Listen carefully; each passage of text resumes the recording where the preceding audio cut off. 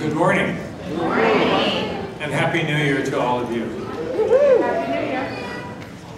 You know, I was trying to think of the theme today. I was going to say it's down the floor and out the door. That's obvious. But it really is about the end and the beginning. It's not the beginning of the end. Well, it could be. But it really is about transition. And it's about ending an era and starting a new era. And I want to focus on that today as we go throughout our morning.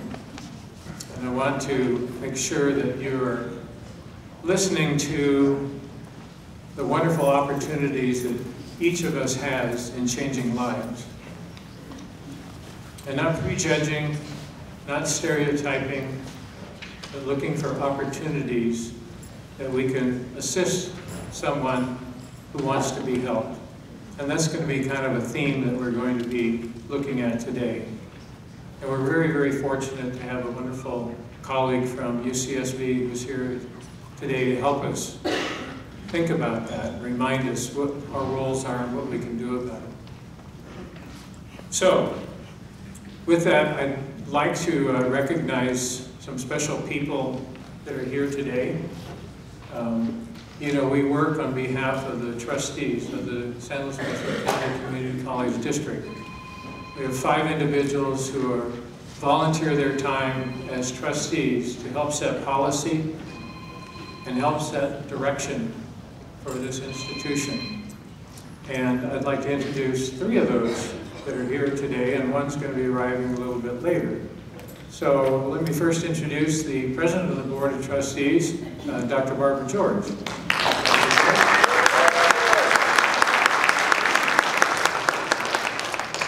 And also here today is Trustee Pete Sizak. Pete?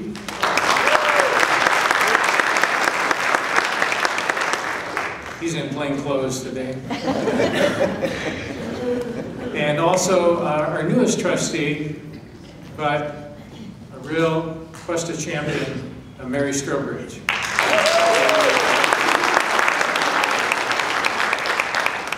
And he did make it. And also one of the longest serving trustees and former president of the board, Pat Mullen.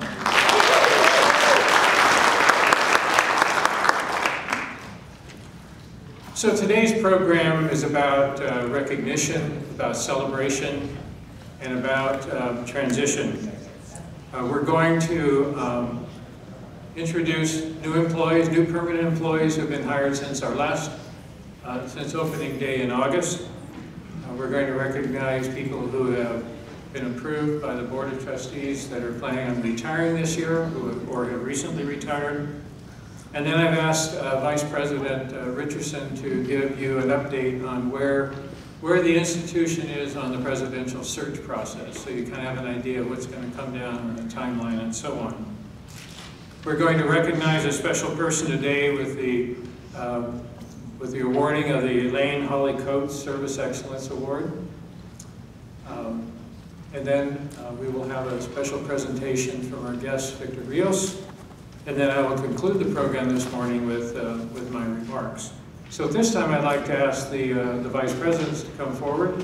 We're going to be introducing the new employees, permanent employees in their particular area. So if they all come up at the same time, Mark and Dan.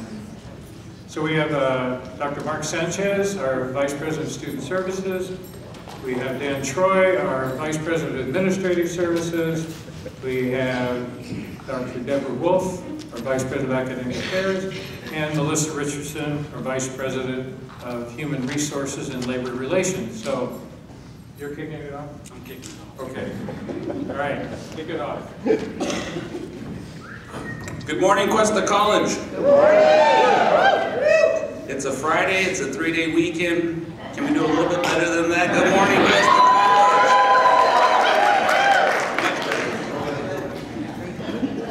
It's my honor to introduce some new faces that we have at Student Services. So I'll go ahead and start off with Linda Agins in Admissions and Records. Is Linda here?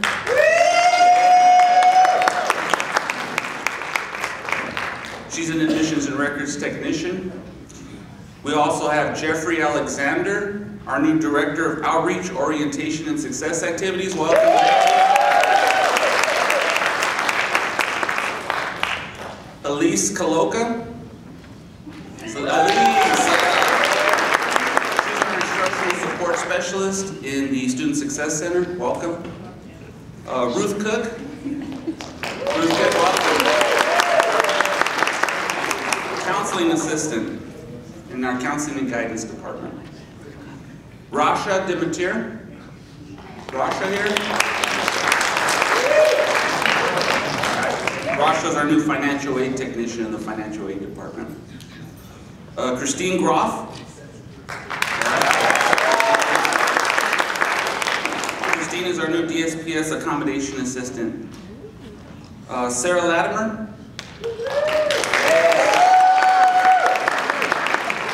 Sarah's also the new admissions and records technician. And last but not least, Malka Stein. Malka. She's our new admin assistant in counseling and guidance. Welcome. That's the new team members for spring 2018.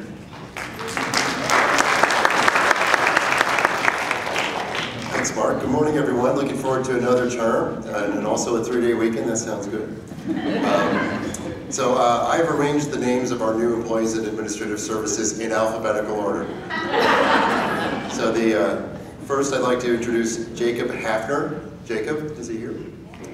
Stand up. He's a network systems administrator, and that's the end of my list. Thank you.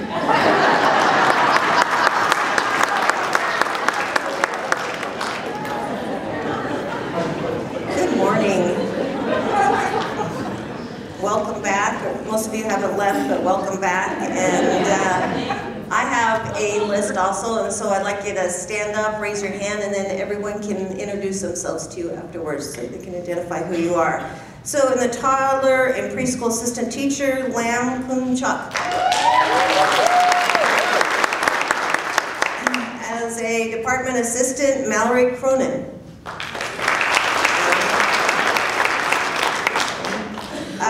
The CPAC supervisor, Joan Hurwitz. Oh, yeah. And interim director of the Children's Center has Katie Mervin.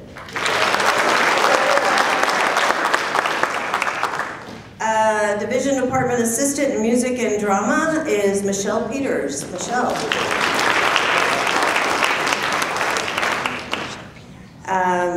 The Ag Science Lab Technician, we have Troy Quimby.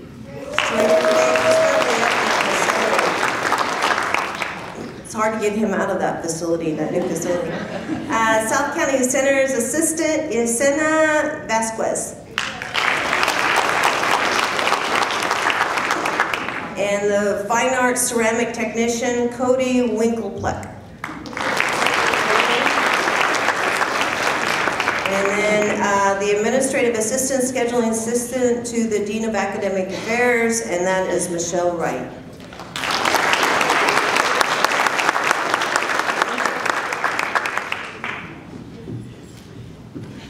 Okay, excuse me, I have a little bit of a scratchy throat, so for faculty retirements, Ruth Beering, Madeline Lamont, Steve Mueller, excuse me, they're already gone, so.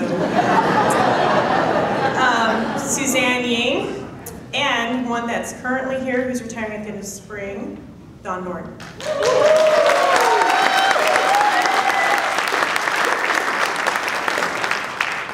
Classified Management and Confidential, Betta Nur.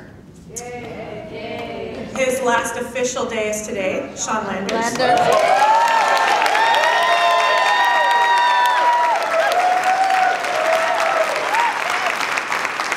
Robert Madeline, and last but definitely not least, Dr. Stork.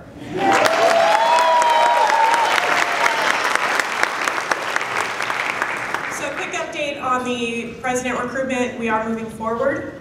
Interviews are planned for February 13th and 14th. Forum, save the date, will be going out very soon, February 20th. That will be on campus. Again, save the date, keep an eye out for that. And then finalist interviews with the Board of Trustees is March 1st. And And I can say not too much about it, but we're confident that our next president is going to be found.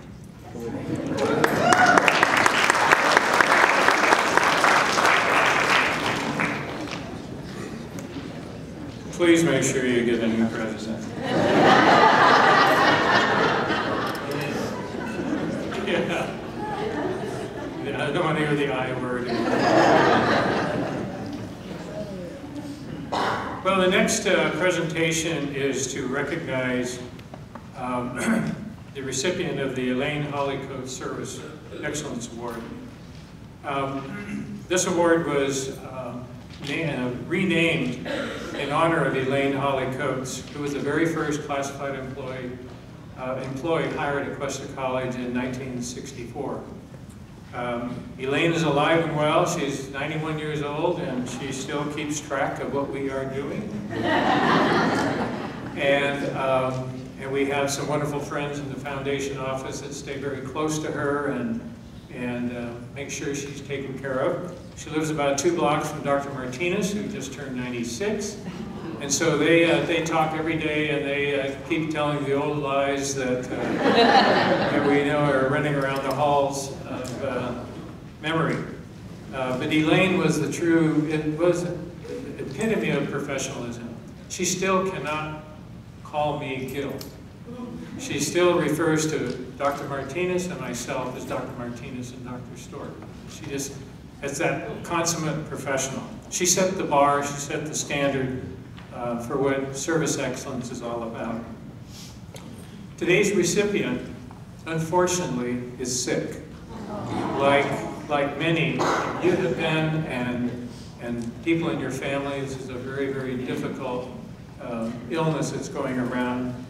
I'm on the board of directors of Sierra Vista Hospital, and I get the updates almost on a daily basis about how serious this flu is. Both hospitals and the tenant system are full.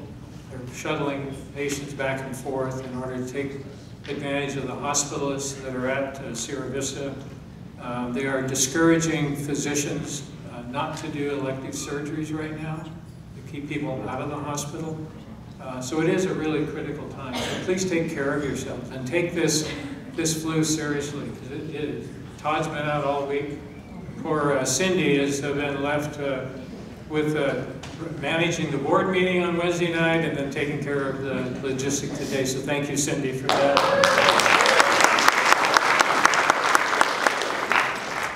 But I do want to announce that the award winner, we are videoing this, so she'll have an opportunity to see it live. I mean, not live, but see it in real, and then we'll do a special presentation with her when she's able to come back. So the award winner that I felt was extremely deserving of this award. We had some wonderful applicants, and thank you for nominating these people, because they only get to my attention if you take the time and recognize your colleagues and send in those nominations. And this was one of the best and most difficult pools to evaluate and to make a selection on. So this recipient of the Elaine Holley Code Service Election Award goes to Estella Vasquez.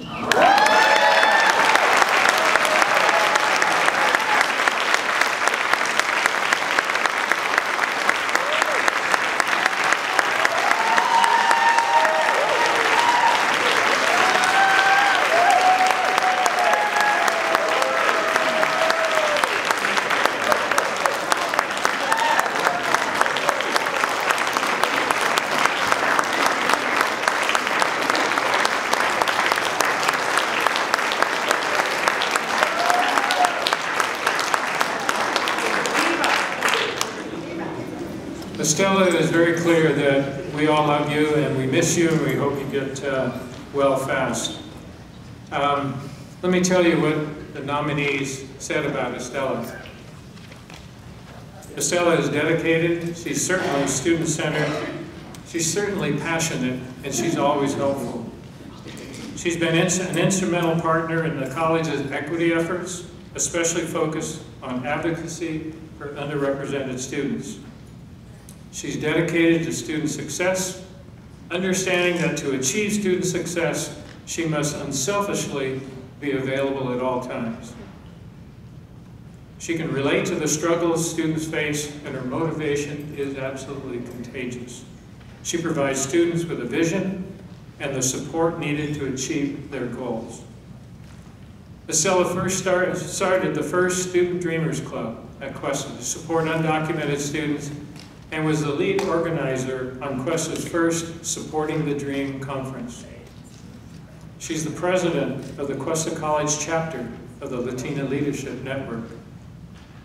She's the lead on doing undocumented ally trainings to staff, students, and the faculty. But most importantly, Estella always has a smile on her face and always finishes her conversation with "Tener un día maravilloso y productivo, mis amigos." I was going to really impress her with my Google translation of what she says all the time: "Have a wonderful and productive day, my friends." That is Estella Vasquez. So congratulations, Estella.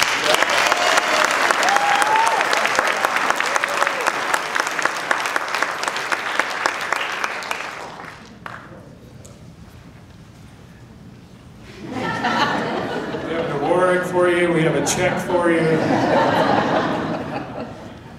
So you'll get it. It's on film, so you know you'll get it. At this time, I would like to invite Dr. Wulff to come forward, and she will introduce our keynote speaker today. Thank you.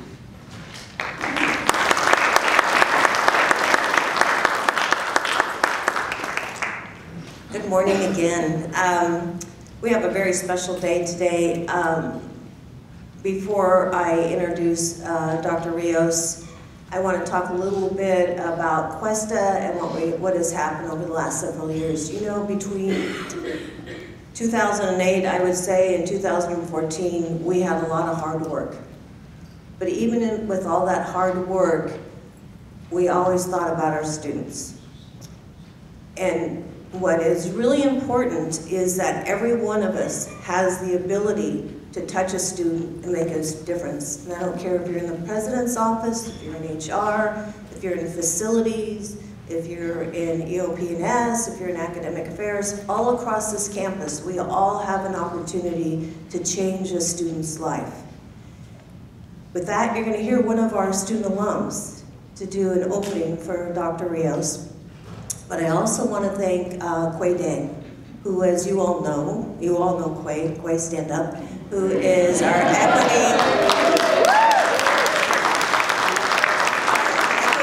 and our Student Success Center directors.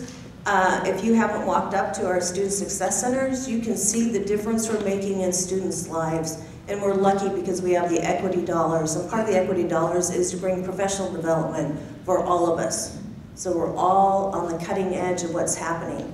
So, like I said, we had some hard years, but as you recall in 2014, when we were ending that time, we talked about being the best. We talked about innovation. We looked at how can we make a difference in students' lives, and that equity money has really helped us look at things a little bit differently. So with that, I'm going to introduce Mario Espinoza, who is an alum.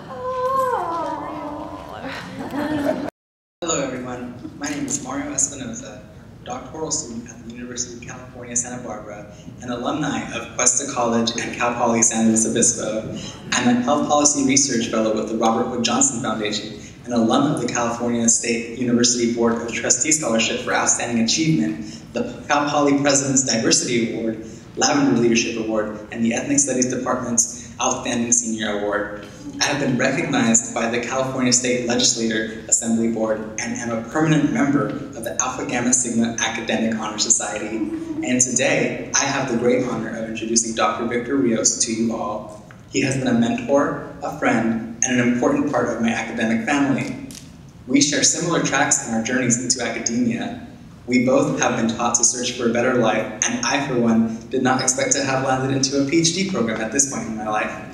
The way that I entered into the world of education was through forging personal relationships with students, staff, and faculty. As he has recently presented at his TED Talk on PBS, it takes more than being on the right path. It takes having the positive credentials and someone to believe in you for disadvantaged students like myself to believe in themselves and be successful. As he said, it took a teacher to care, reach out, and manage to tap into the soul. For me, it took more than a high GPA and the know-how to get to where I stand with all my credentials. It took personal one-on-one relationships with faculty and a supportive community that expressed their desire to help me succeed and provide resources and pathways for me to do so. As an undergraduate at Cuesta College, I was a part of the Extended Opportunities Program and Services, where I met Julianne Jackson, April McGee, Dee Limon, Janet Flores, and Heidi Weber. Without them, I would not have known what I was doing when I started as a re-entry student while my father was dying from cancer.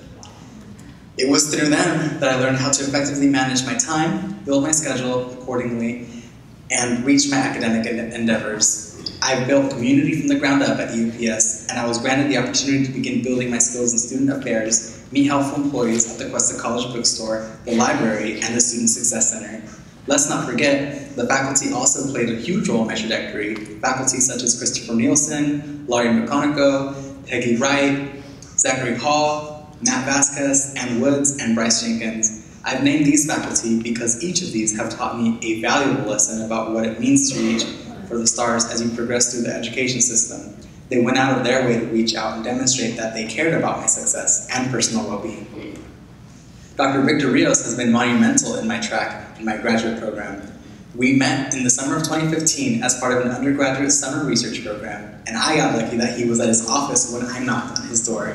From then on, we maintained a personal relationship and have been involved in academic opportunities ever since. In fact, the reason I'm funded in my PhD program is because he let me know about an external fellowship opportunity that fit within my research interests. He has shown his commitment to the mentoring of students, fostering diversity, and doing what it takes to continue to build a productive and sound environment for students, staff, and faculty. Given how much Dr. Rios has helped me develop into a strong graduate student through his mentorship and the dynamic he creates in our one-on-one meetings, it is my pleasure to introduce Victor to you all at Cuesta College, where I started my career in academia and for the very first time had affirmation from teachers and faculty that I had potential. Please welcome Dr. Victor Rios.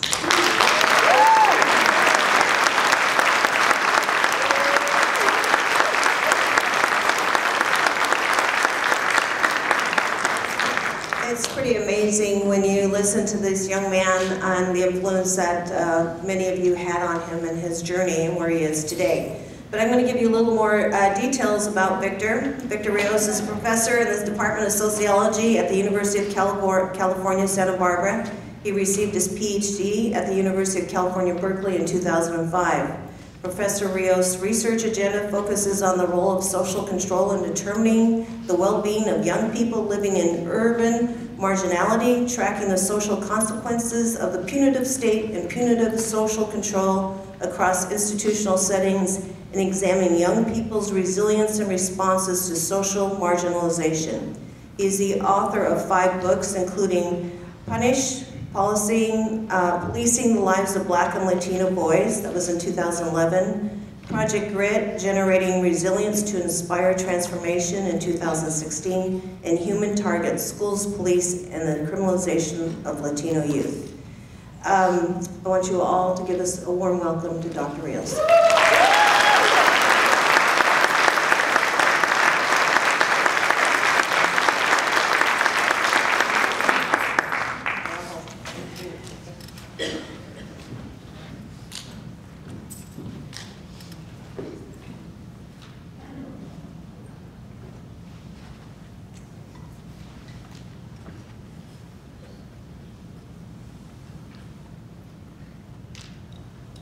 Good morning. Good morning. Very honored to be here. How about Mario?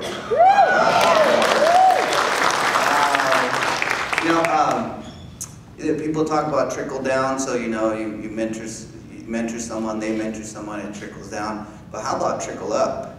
Like you mentor someone and then they move up, and then they find mentoring, and then they mentor people, and then people just kind of move up. So one small act that you perform here at Cuesta can have long-term consequences. So one of the things that he doesn't talk about in the video is the many opportunities of mentoring he encountered here, and I clearly asked him about it in our conversation yesterday in person. He's out and about, taking care of his business, being a fellow right now, so he couldn't be here. You know, he's forgetting about his humble beginnings. But that's okay, I'll make sure to remind him. I'm joking, Mario, if you're watching. But the point is that, you know, every time we work with someone, it shouldn't come from a place of pity or even sympathy. It should come from a place of empathy. And empathy in a very scientific way, and I'll get into some of the data that shows how empathy in a scientific way has a long-term impact on students. But also, you know, looking at Mario's trajectory, we see how if he hadn't encountered the person at Cuesta that said to him when he first entered, think of him, picture this. Mario's is, and he wouldn't be too shy if I said this, but he was a community college dropout. So he had dropped out of another community college, went to work. And then one day he finds out that his father might not make it. And his father eventually passes away. So right when he finds out his father might not make it, he says, I want to get my college degree before this happens, for my father. And he walks into campus here and picture this student with all the weight of the world on him, right? He's considered, again, a college dropout.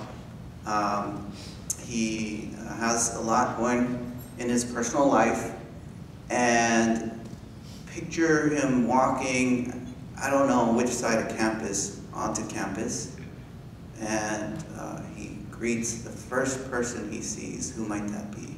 Just picture, who might that be? Elaine. Okay, who is this? Okay, why? That's who you want to greet you when you walk in. So what's the name again? Elaine. D. Right. Diane.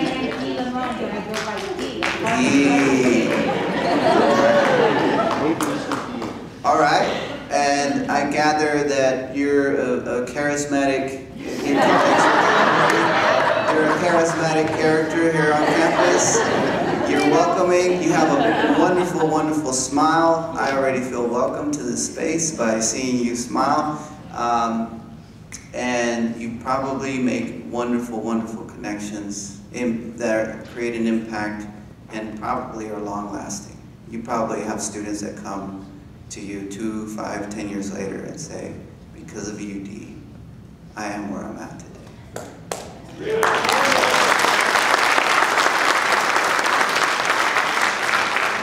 Sir, you mentioned D? Yeah. What's your name? Matthew. Matthew. So who else? Holley. Oh, Freddie. Heidi. Heidi. Heidi. Who else? All of us. Thank you. Right, let's think about it this way, right? That the people that inspire us at the workplace, right? Dee, Heidi, that we become them, right? That we learn from them. That Dee, right, and I'm sure you've done this before, comes up one day to the stage in an opening and says, hey, these are my best practices.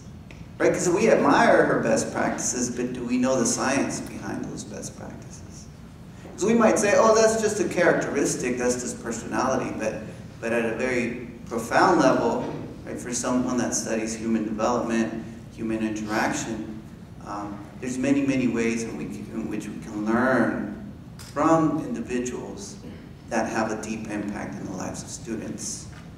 And to know that is to take away the idea that, oh, that's not my job, that's Dee's job.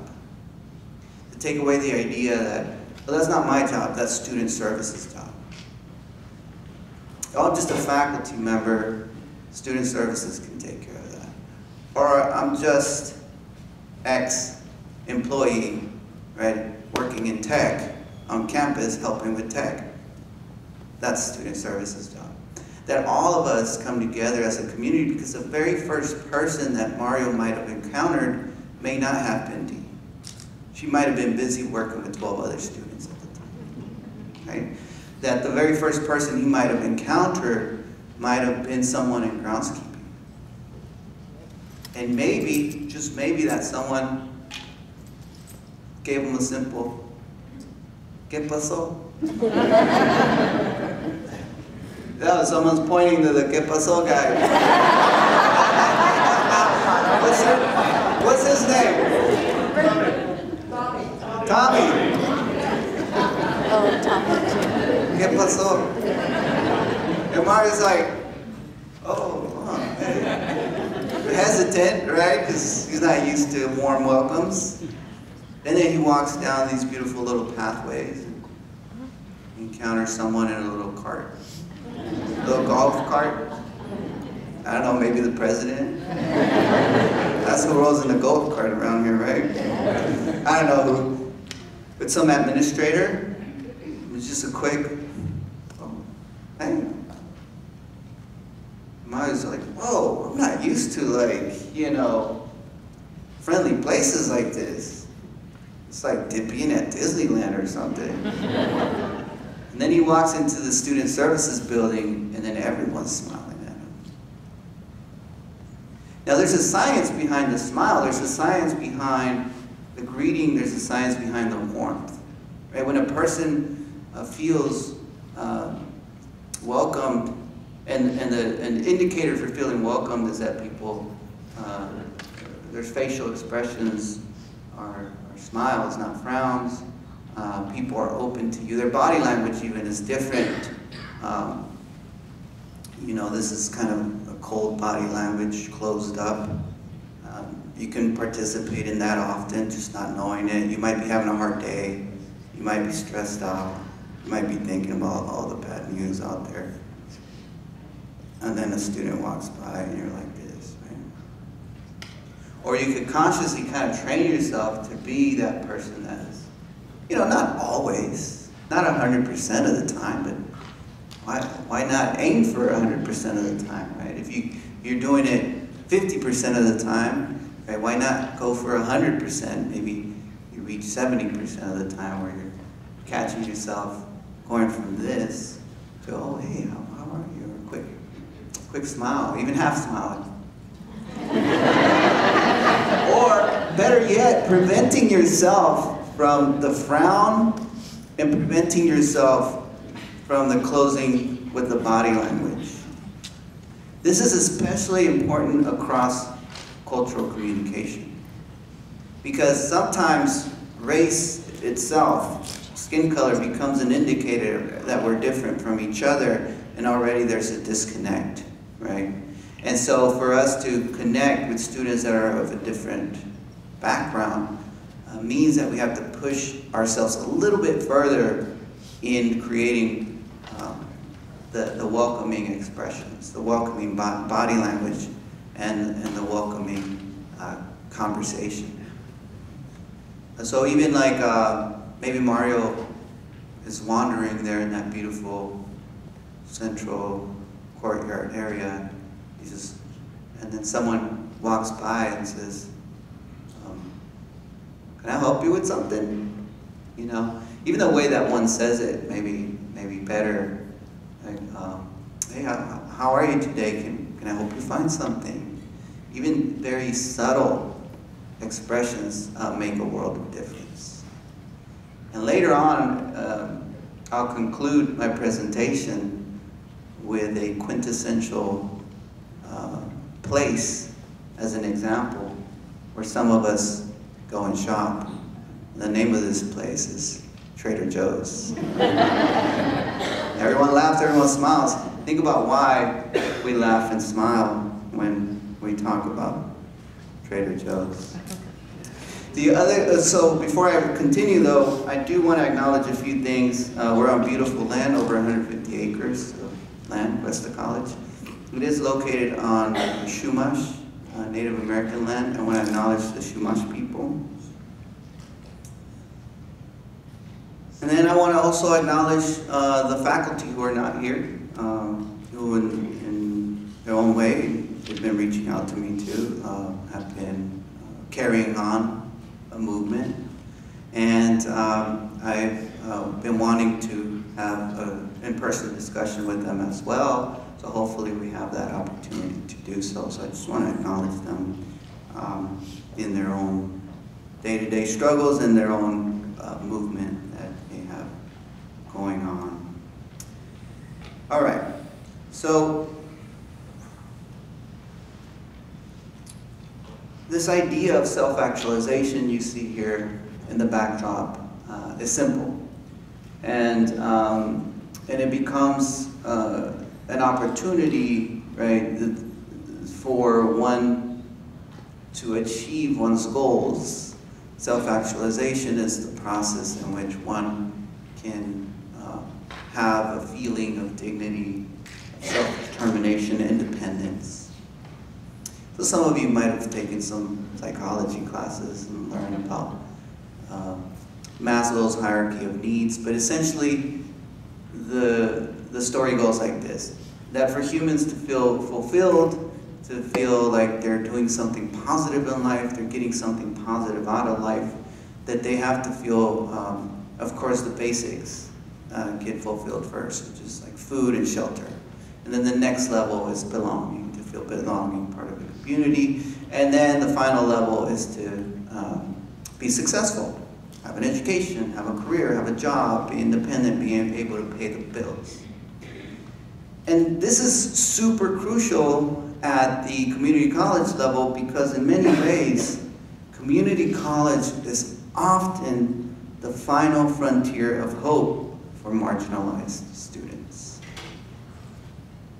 When I work with students on the streets, and I worked with them for years, in the streets of Oakland, California, streets of LA, in Watts in particular, I worked with 40 high school dropout kids, high school pushouts, and our goal was to bring them back to school. And they were 17 years old to 22 years old. Do you want to guess the only institution that would take them? Not high school. Not LA Unified School District.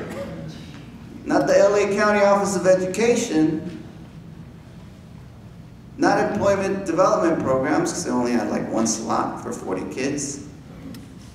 Not the charter schools.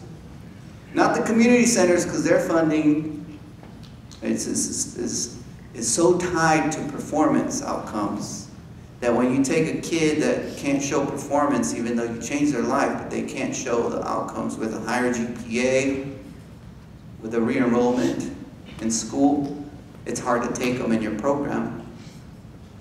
The only institution that took these kids that had criminal records, been seen as complete failures, and had completely lost hope in their education was the community college.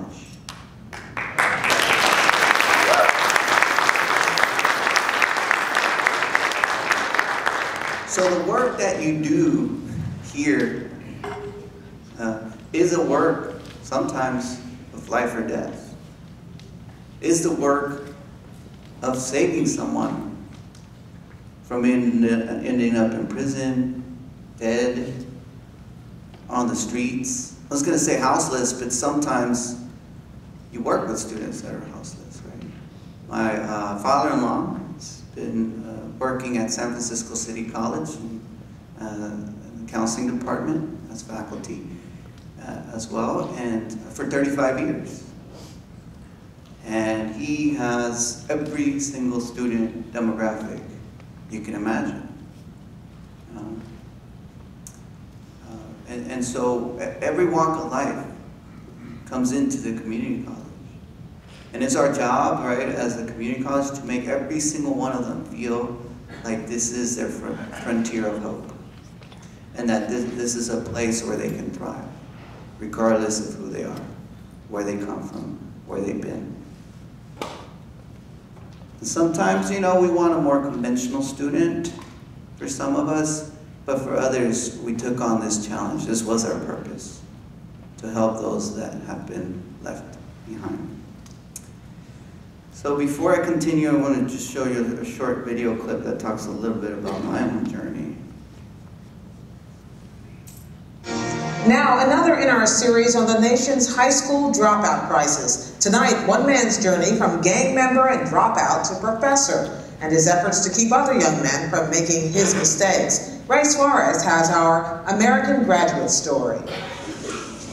My name is Victor Rios. In 1994, this was me. I was introduced to the nation in a Frontline documentary. I was a gang member, a juvenile delinquent, and a high school dropout.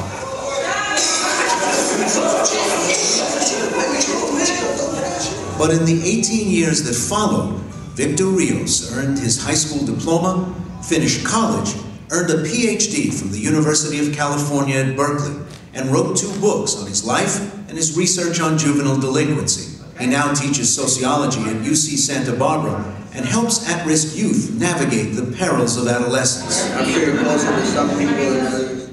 Rios is also a family man with a wife, Rebecca, and 3 children. Life is constantly busy.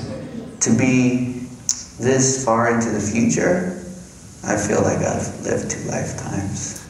2 lifetimes. Let's think about that as a theme. Second chances, the power that educators have in transforming lives. So for some of us, right, we've already lived an entire lifetime by the time we're 20 years old. What do I mean by that? And some of you in the room have been through this in life. Maybe taking care of a sibling at a young age. My brother was 7 years old. I was 3 years old. Mom had to go to work. Single mom. Father had abandoned us before I was even born. 10 hours a day was how long she worked for. She would leave the apartment and lock it from the outside so we couldn't open it from the inside. For 10 hours, this 7-year-old had to entertain a 3-year-old, keep him clean, keep him fed, and make sure he didn't fall out that 2nd-story window. Whoa, that's a lot of responsibility for a baby. So by the time my brother was 10, 11, he was essentially a grown-up. He was my full-time caretaker. Dropped me off to school, picked me up, put me on the bus, walked me for miles places. One time, my mom tells us this story. 2 in the morning, we're walking on the streets on a big avenue in Oakland, dangerous place. And my mom was coming from the bar, runs into us and says, "What are you guys doing?" And my brother says, "Oh, I'm looking for someone to take care of us." So the kind of suffering, right, the kind of having to grow up at such young ages nowadays, for some young people living in poverty, is incredible. And all of those kind of social obstacles that they encounter get embodied, become very personalized, and they show up to the community college wanting an opportunity, and it's sometimes difficult, right, to give them that opportunity. But one of the promises here, really, is that the minute that we provide them an environment where they feel safe, where they feel they can start over, where they feel they can start a second lifetime, right? A second opportunity in life, is the minute that many of them start to make the switch. And you never know who that person will be. You never know when that transition will happen. It could take a second, it could take 5 years. So, my story begins when I'm very little. My mother never really had many opportunities to provide for us, and she tried her best. She was undocumented, and she got a job, her first job in the U.S., and her boss told her, I'm going to pay you whatever I want, and if you tell anyone that I'm paying you below minimum wage, I'm going to call immigration so they can deport you. So my mom took this little bit of money, and with this little bit of money, she got my brother and I this tiny little apartment. And this apartment was dilapidated, it was condemned, it was run by a slumlord that just was trying to make money off of poor people. The windows, when the drug addicts would break our window to steal the little that we had, the landlord wouldn't replace the window with a regular window, he would put up a piece of plywood. And our electricity bill, we often couldn't pay for it, so we had to run an orange extension cord from the neighbor's house just to get a light bulb to turn on in our house. Situation got so bad, I'm growing up in this environment. One day, my little cousin, he's 2 months old, he's sleeping in his crib, he's my neighbor. The rats that we had in the house, they crawled on his crib and they began to chew his face up. They chewed his lips, his gums, his cheeks. By the time that his mom woke up and realized what was happening, he was in a pool of blood. He ended up in the hospital for 2 months. His little face had to get reconstructed.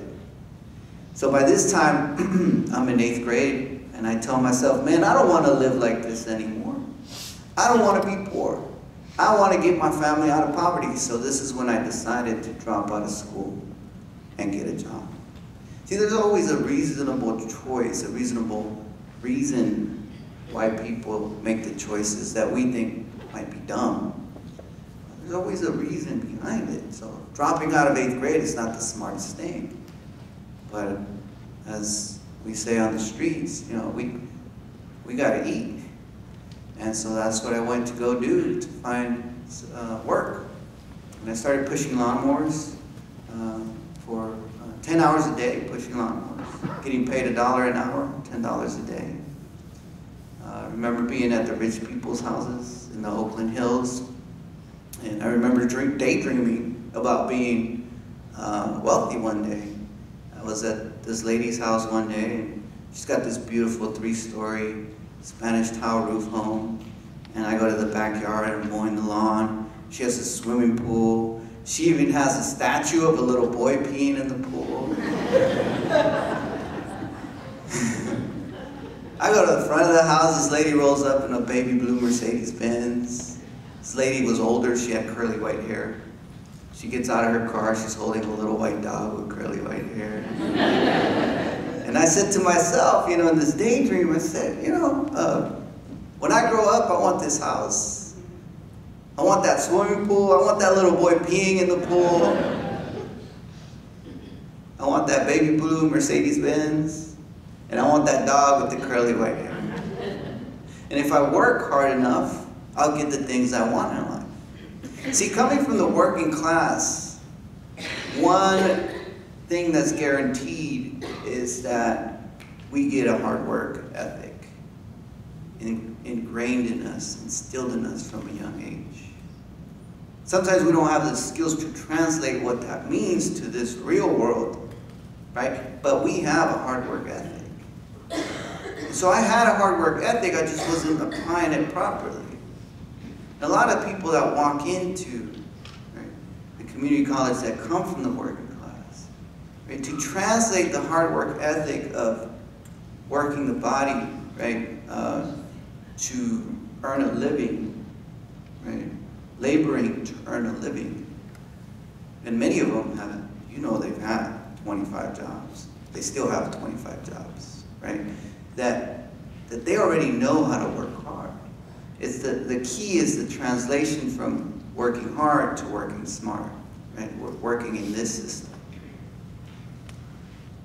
And so I didn't realize the choice I was making, that I was kind of setting myself up for failure. I ended up dropped out for a few months. My mom finds out. She sends me back to school. By this time, I'm getting caught up in the street life with the wrong peers. I end up in gangs.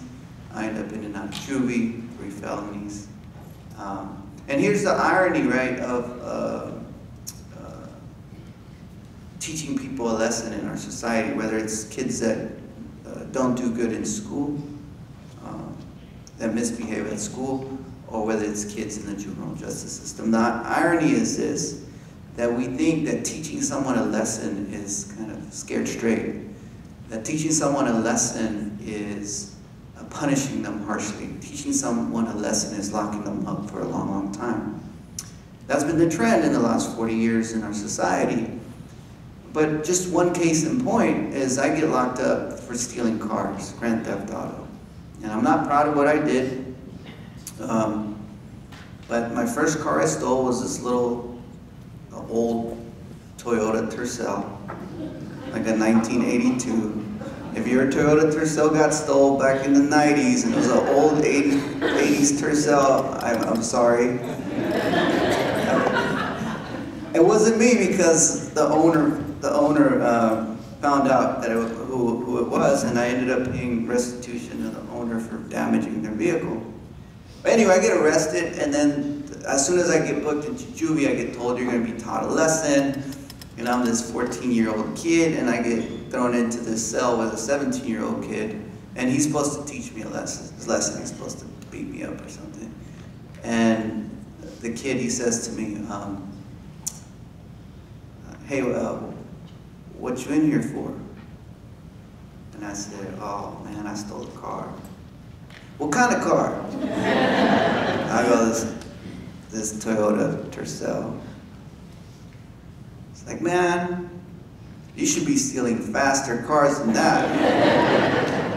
This is how you do it. And he taught me in our cell that I need to get a long screwdriver, break the steering column of any high-performance American vehicle like a Chevrolet IROC Z28, Buick Grand National, and there's a little steering rod, and then you just, and then you're good to go. So I get out, guess what I do? Right, so in trying to teach, the irony is that in trying to teach, right, people lessons in our society, and it really is the poor that we're talking about, teaching the poor a lesson, right? Oh, you're poor, you need help from the government, or we're gonna punish you. Oh, you're poor and you want a free handout, we're gonna punish you. Oh, you're poor and you're not following the rules, you're stealing, we're gonna punish you. And somehow, and then we have a 70% recidivism rate. They keep coming back in and out of the system. How does it affect the community college? Because then we end up educating them, right? And so as educators here, to almost intercept that process is an important role to have. How do you intercept that process? You approach individuals in a non-punitive way, because you know that everywhere else they might have, based on the trends, they might have been treated punitively to teach them a lesson. So sure, we need to teach people lessons. Sure, people need to amend for what they've done. Sure, people need to pay back to society the rules they have broken, but it's how they pay back, right? And to be civically engaged, to be part of a larger community, to not just receive the warmth that you provide for them, but also to be givers of that warmth is an important lesson for them to learn. Anyway, I end up in worse situations than that, doing worse things than that, and I'm not learning my lesson until finally one day, my best friend and I, we were 15 going on 16, went to the other side of town to visit some girls we met, got in a fight with a group of our enemies, and they pull out a gun, and my best friend was shot and he was killed. And, you know, I didn't know who to turn to. I didn't know where to go in this situation. And in society, you know, I had already, being a gang member, being a delinquent, had all these labels on me, right? Dropout. And so you think of the ways that we label people in our society, right? For example, the word at risk. At risk. So we all are familiar with that word. So when we look at people like this, if you look at this image, I'm in the middle there, on the bottom there in black with a white hat. And then this is another image. This is a group of young people that I studied for my first book. And if you look carefully, one of them's holding up a Hennessy bottle. He's 14 years old. One of them has a blunt in his mouth, a marijuana blunt. They're throwing up gang signs. They just tagged up the wall. And in society, we're going to see them as at risk. But if we change that perception, right, if we start to think of them as at promise, what happens is that our solutions come not from a risk-based perspective, right, but from an asset-based perspective. And if you just conduct that, it's a kind of a thought experiment, an exercise, right? Amongst yourselves, when you're discussing the populations you work with and you catch yourself kind of using a term that's deficit-based, you might kind of just say, oh, let's come up with an asset-based term for this. Right? It used to be, remember when those of you work with disabled students, remember the terminology just 15, 20 years ago, and how it's changed. Also with the gay, lesbian, queer, transgender community, terminology has changed, right? So we have to, people get caught up, oh, but it's political correctness, but the minute we start to really dig into the science behind how we label people is the minute we start to be more reflexive and come up with solutions that are asset-based, right? And when you have an asset-based solution, the people you're trying to help react a little differently. They become more open, and you get results. So, after my friend passes away, I had no one that I could count on, no adult, no friends. My friends were just getting into trouble. And I went to the one place where one person had told me she would be there for me. I went to school to find my teacher. And this teacher, Miss Russ, she's kind of like one of those institutional players, kind of like D over there, the minute you think of someone that's going to help, it's D, right? Someone's, oh, D. Also, a shout out to Miss Vasquez, right? Who got the award, right? Estella Vasquez, shout out.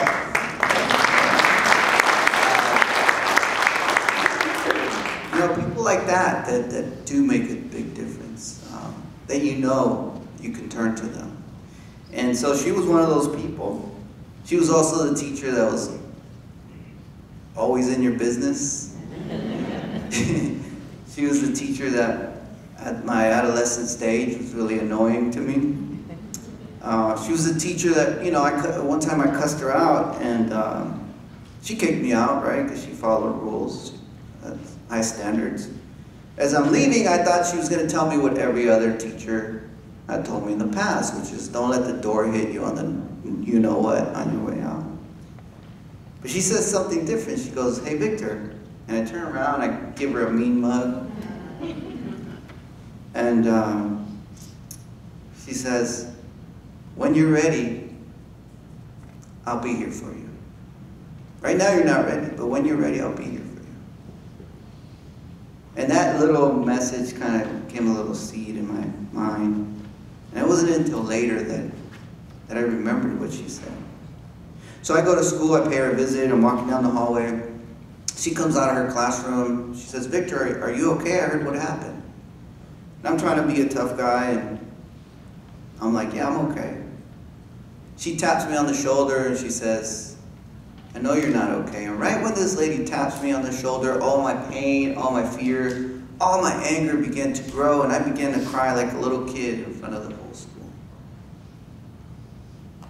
And I don't want it in that moment to melt away with my tears and drain into the gutter. This teacher opened up her arms. She gave me a hug. She said, Victor, I am here for you. If you're ready to change your life around, I'll be here for you, but you have to do the work. See, in this world of providing students an opportunity to live a second lifetime, we have to walk a fine line of having high expectations with high opportunity. Because some of us have very high expectations, but nobody can reach them, right? And then some of us, our colleagues would say, we get run over all the time by students because we have high opportunity, we provide them everything, but we have low expectations. So in this business, we have to have high expectations and high opportunity. Just like her expression, I'll be here for you, but you have to do the work. So emotional support is key to student motivation and transformation. Emotional support is meaningful contact.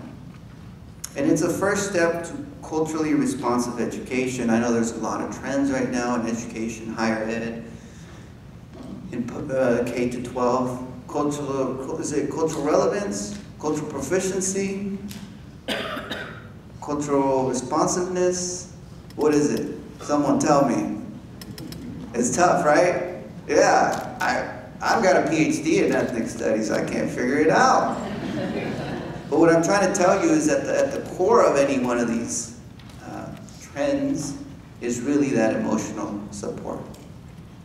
So we went out and conducted a survey of 1,879 high school students. And about 50% were low income and about 50% were middle class. And it broke down by race as well. So the Latino students were the low income for the most part. And the white students were the middle class and upper class for the most part. Right? There were some exceptions. And look at what we found. We found that for low income students, emotional support from educators was more important than for middle class students. So you see the red bars. The high bar, that's the low income students. The low red bar is the middle class students. And informational support was important for middle class students, but not as important as emotional support was for low income students. So what does this all mean? It's that going back to the very practical thing I talked about in the very beginning, the smile, the connection. At the community college level, believe it or not, here's an example of what the difference is between emotional support and informational support. Here it goes. Here's informational support.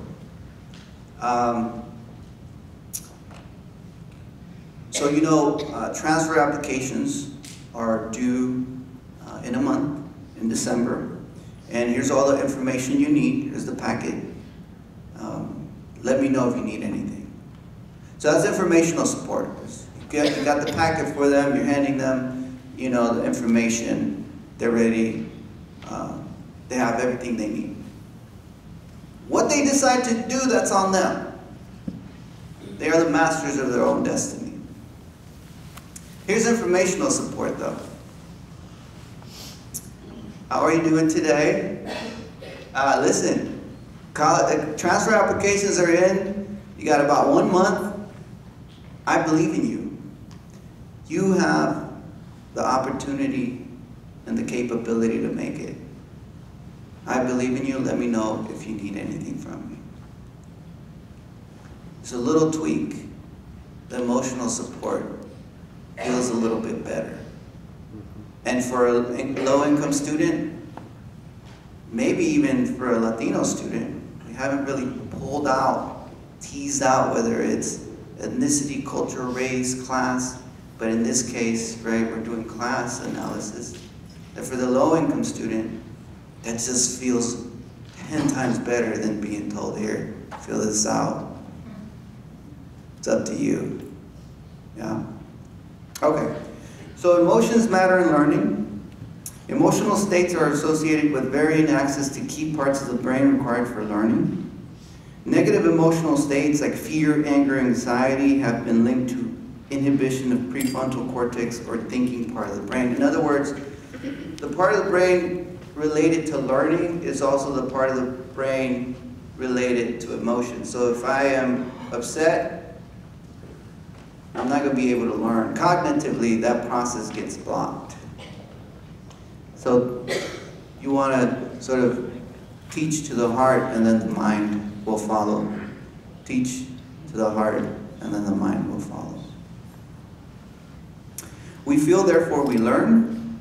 The relevance of effective and social neuroscience to education, learning, attention, memory, decision-making, and social functioning are both profoundly affected by and subsumed within the processes of emotion. So, okay, so far, right, we're talking about the ways in which our smiles, right, our conversations with students about how much we believe in them, about being there for them, our body language, right? How that all matters in our goal to reach higher education achievement for all of our students. So it doesn't conflict too much with your purpose, because many of you became educators or came into the community college system for a reason. So right now, let's do a quick little exercise. So you can either write this down, you can text it to yourself. Most of you have phones on you. You can write it down just on a little piece of paper on the corner of your little agenda, just in one line, or on your phone, you can text it to yourself, or just think up the answer, but do something. Just be passive consumers of information. So on a small strip of paper, please answer in one line. Why did you decide to go into education? What is your purpose for working with community college students? What is your purpose for working with community college students? I'll give you 30 seconds. And then once you're ready to share with me, raise your hand.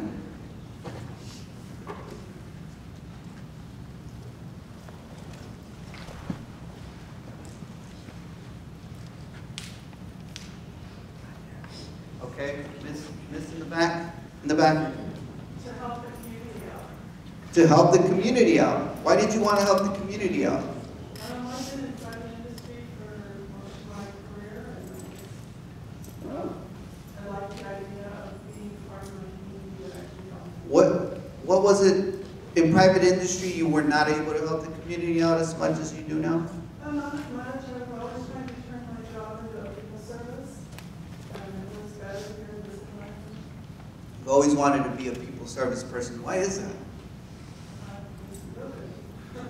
Makes you feel good.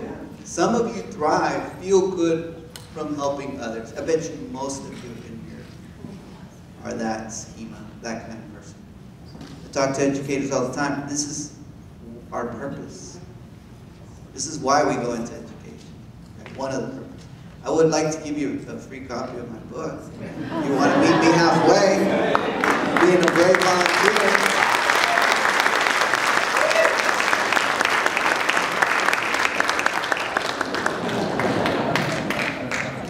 What's your name?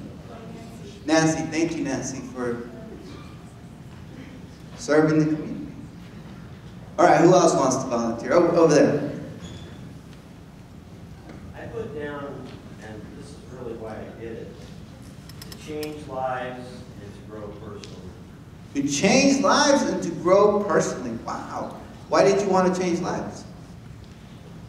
Well, I was involved with one-on-one counseling with the California Youth Authority when I graduated from Holley.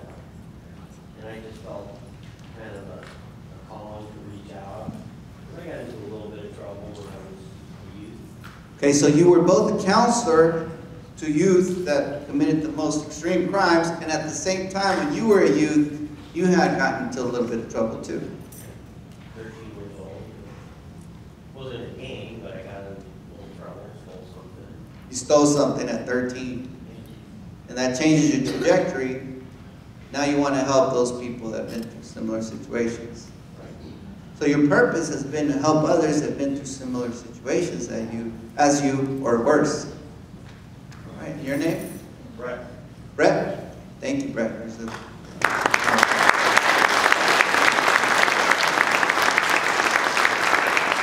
Okay, well, how about someone? Yes. I like watching the change in the students as they learn that they could do what they thought they couldn't do. So you like that process of transformation. It's like a metamorphosis that you're observing there kind of from semester to semester, year to year. I started out as a tutor, so for me it was, no, this problem, this paper, this lesson, this, but they take it away and they come back to the next lesson, they feel better, they do better. Your purpose is to see students grow and develop. And your name? I'm Claire. Claire. Okay, I'll owe you a copy of my book. I have one somewhere around.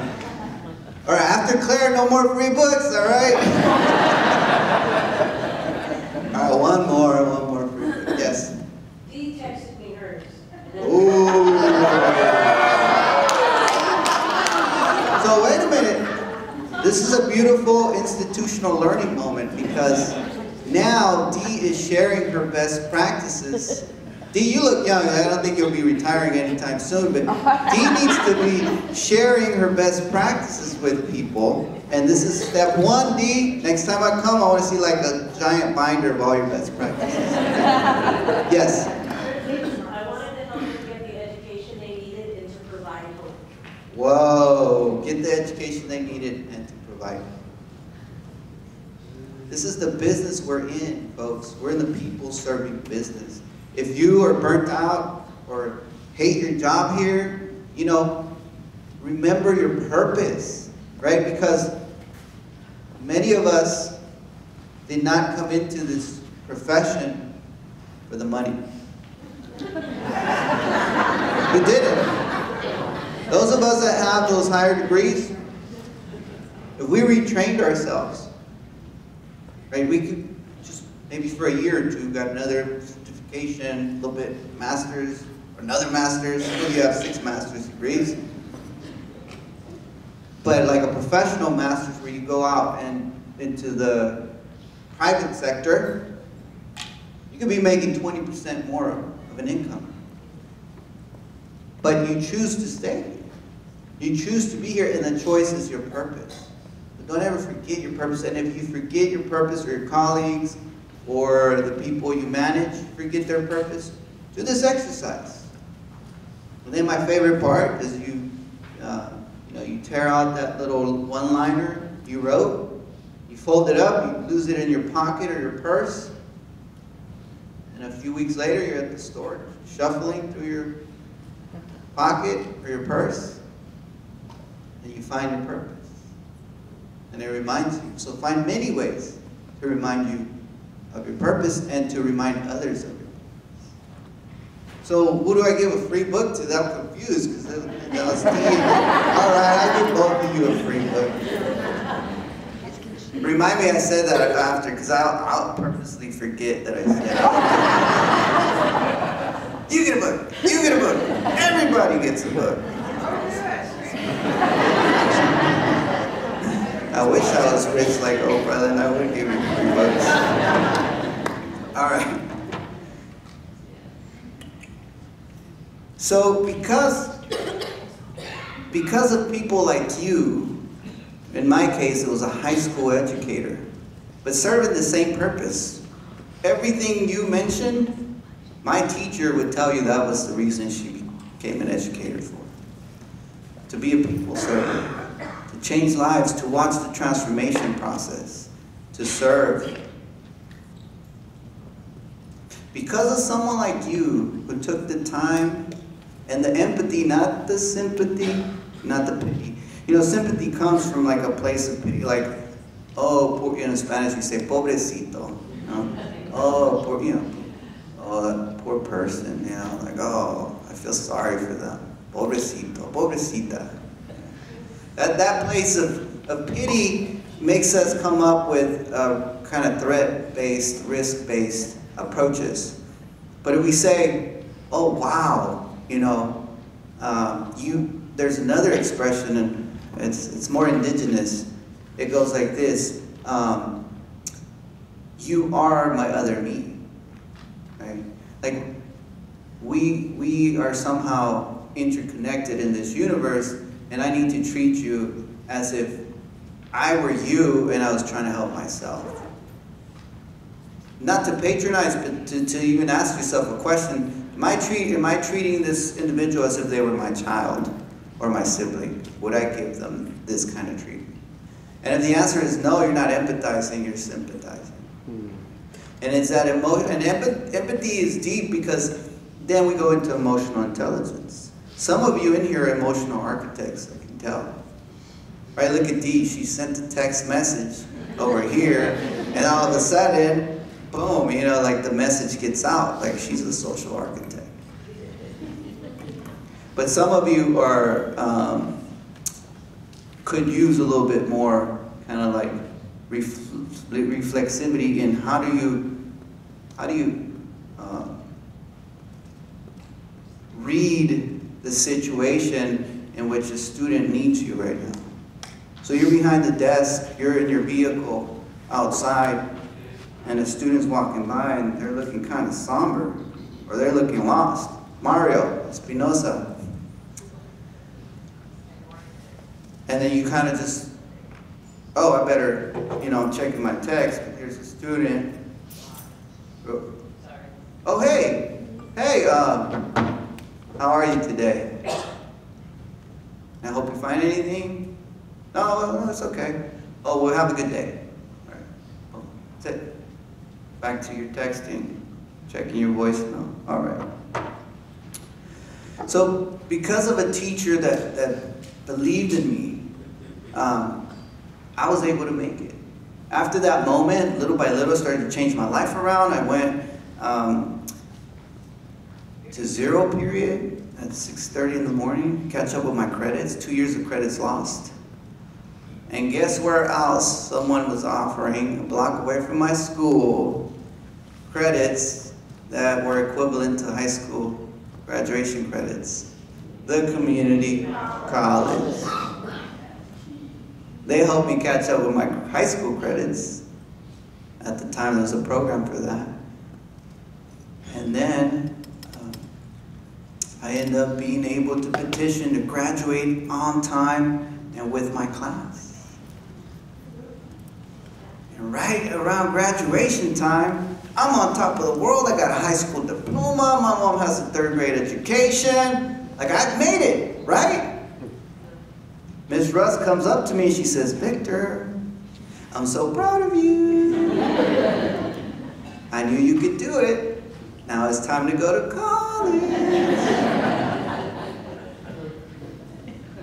College me? Man, what is this teacher smoking thinking? I'm going to college.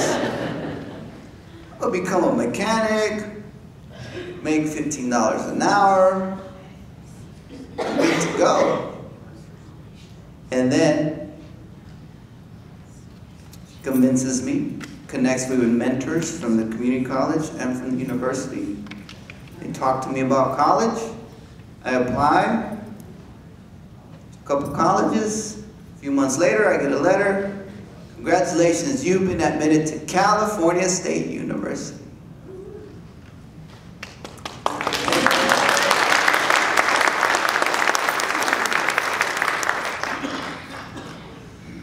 So it was one of these special programs because I had a 1.9 GPA. So it was one of these like second chance programs. What for 1 year you would take, I don't have the right proper term for this, but you would take remedial classes. There's another term for it now.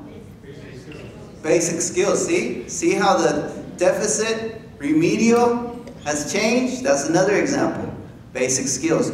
1 full year of basic skills at the Cal State. I know they've done away with it, now they're making you teach all that. But back then, they allowed me to take one full year of basic skills, and if I got a C or above, I could then transition into the regular major program. So the special program, you know, the letter said something like, "You've been admitted under probationary status." Right? I didn't realize it was academic probation. I thought they was talking about criminal probation. I said, probation? I'm already on probation. That don't matter. I really, literally pictured a probation guy walking around with a can of mace, keeping an eye on me at the Cal State campus, make sure I wasn't messing around with the other students. But I tell you, you're going to have students that walk in literally from another planet, not knowing any other rules of engagement here. And sometimes our job is just to re-socialize them, right? You know this.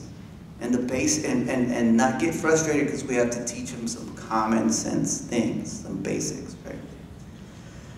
So I ended up graduating in 4 years, working full time.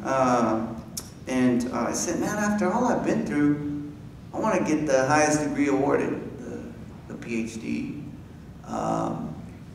So I applied to Berkeley. I get admitted. And 4.5 years later, it takes 7 years normative time to finish a PhD at Berkeley. 4.5 years later, in the year 2005, I became Dr. Victor Rios.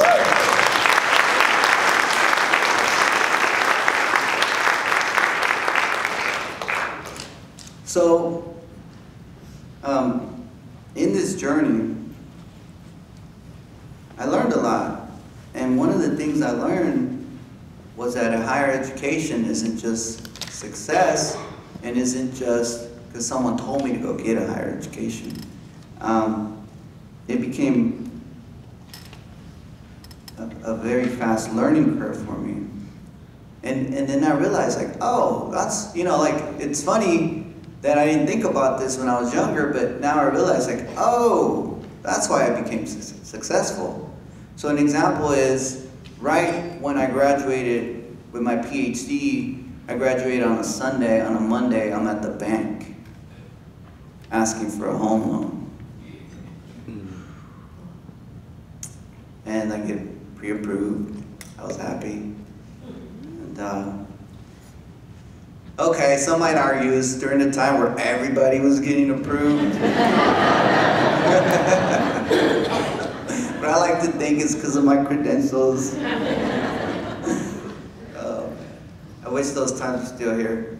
But anyway, I got approved, I got pre-approved, then I went to go look for a home, and I found a home, put in a bid, you know, got accepted, blah, blah, blah, escrow, all that good stuff, get the key a few months later, a few weeks later, whatever, put the key in my pocket, drive to my mom's dilapidated apartment. It's, you know, the kind of apartment you walk up the steps and it kind of rocks back and forth because it's so termite damaged. And I knock on her door, and she opens the door, and you know that look a mom gives you after she hasn't seen you in a while? Ah, ¿qué pasó, mijo? How are you, son? I'm nervous, my leg is shaking. I pull out the key and I said, Mom, I'm sorry you had to wait 30 years to live in a proper place to live. But here are the keys to your house.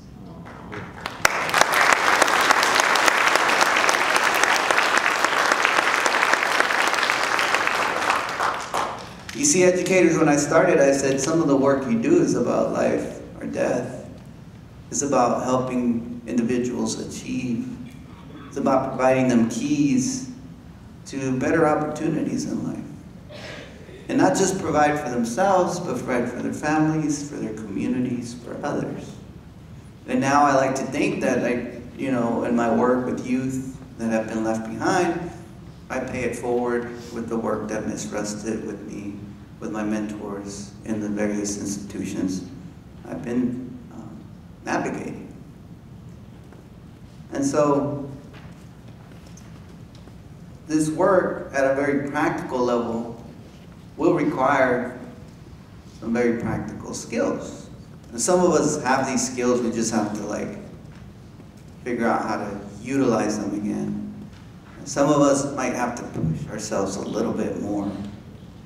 But if you want, I don't know, some of you may not have been here before, but you should go check out Trader Joe's. How many of you have been to Trader Joe's? Raise your hand. Who likes Trader Joe's? Raise your hand. Officer, why do you like Trader Joe's? Who doesn't? Free coffee. Free? Oh yeah, I had one last night. I couldn't fall asleep. Had a little shot. I'm very sensitive to coffee, but yeah, I was there last night and had a little shot of coffee. But why else? Their shirts. Their shirts? Oh, they got nice shirts. Why else? They pay a living wage. They pay a living wage. They treat their employees good. They're nice. They're nice. What do you mean by that? They smile. They're friendly. They're welcoming. They make you feel important. They make you feel important. You hear this? What's your name? Andrea. Andrea. You have a great smile, by the way, Andrea. So, they smile, they're friendly, they make you feel important. Great wine. And they have great wine. It used to be $2 chuck, but now it's like $4 chuck. That's okay. So, one day, I get a text from home, you know, my wife, she asked me to go pick up some asparagus. So I stop at Trader Joe's on the way home. It had been a long day. I've been teaching all day at the university, office hours, and trying to, you know, I really try to just, and it's exhausting, but you have to try, right? To like, be happy in your work environment with other people so that they can feel like they belong, right? And then they respond back in a happy way, and then you feel like you belong. Anyway, so I was exhausted, so I get to Trader Joe's, and now my happy self turns off, right? So I'm in line, and the Trader Joe employee, right? I put the asparagus on the counter, and he goes, "Hello, sir, how are you today?" And I was just like, "Oh, I'm all right." "Sir, what are you going to do with this asparagus?"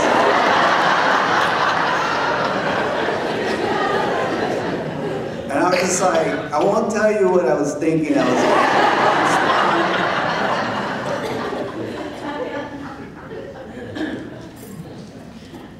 but you know, I said, I was really terse. I said, "Oh, I'm going to cook it."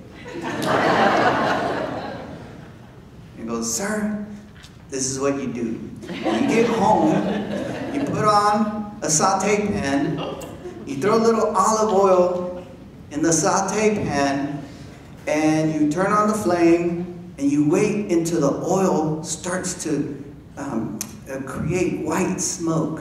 And you watch it, and right when the oil creates the white smoke, that's how you know the oil is ready, sir.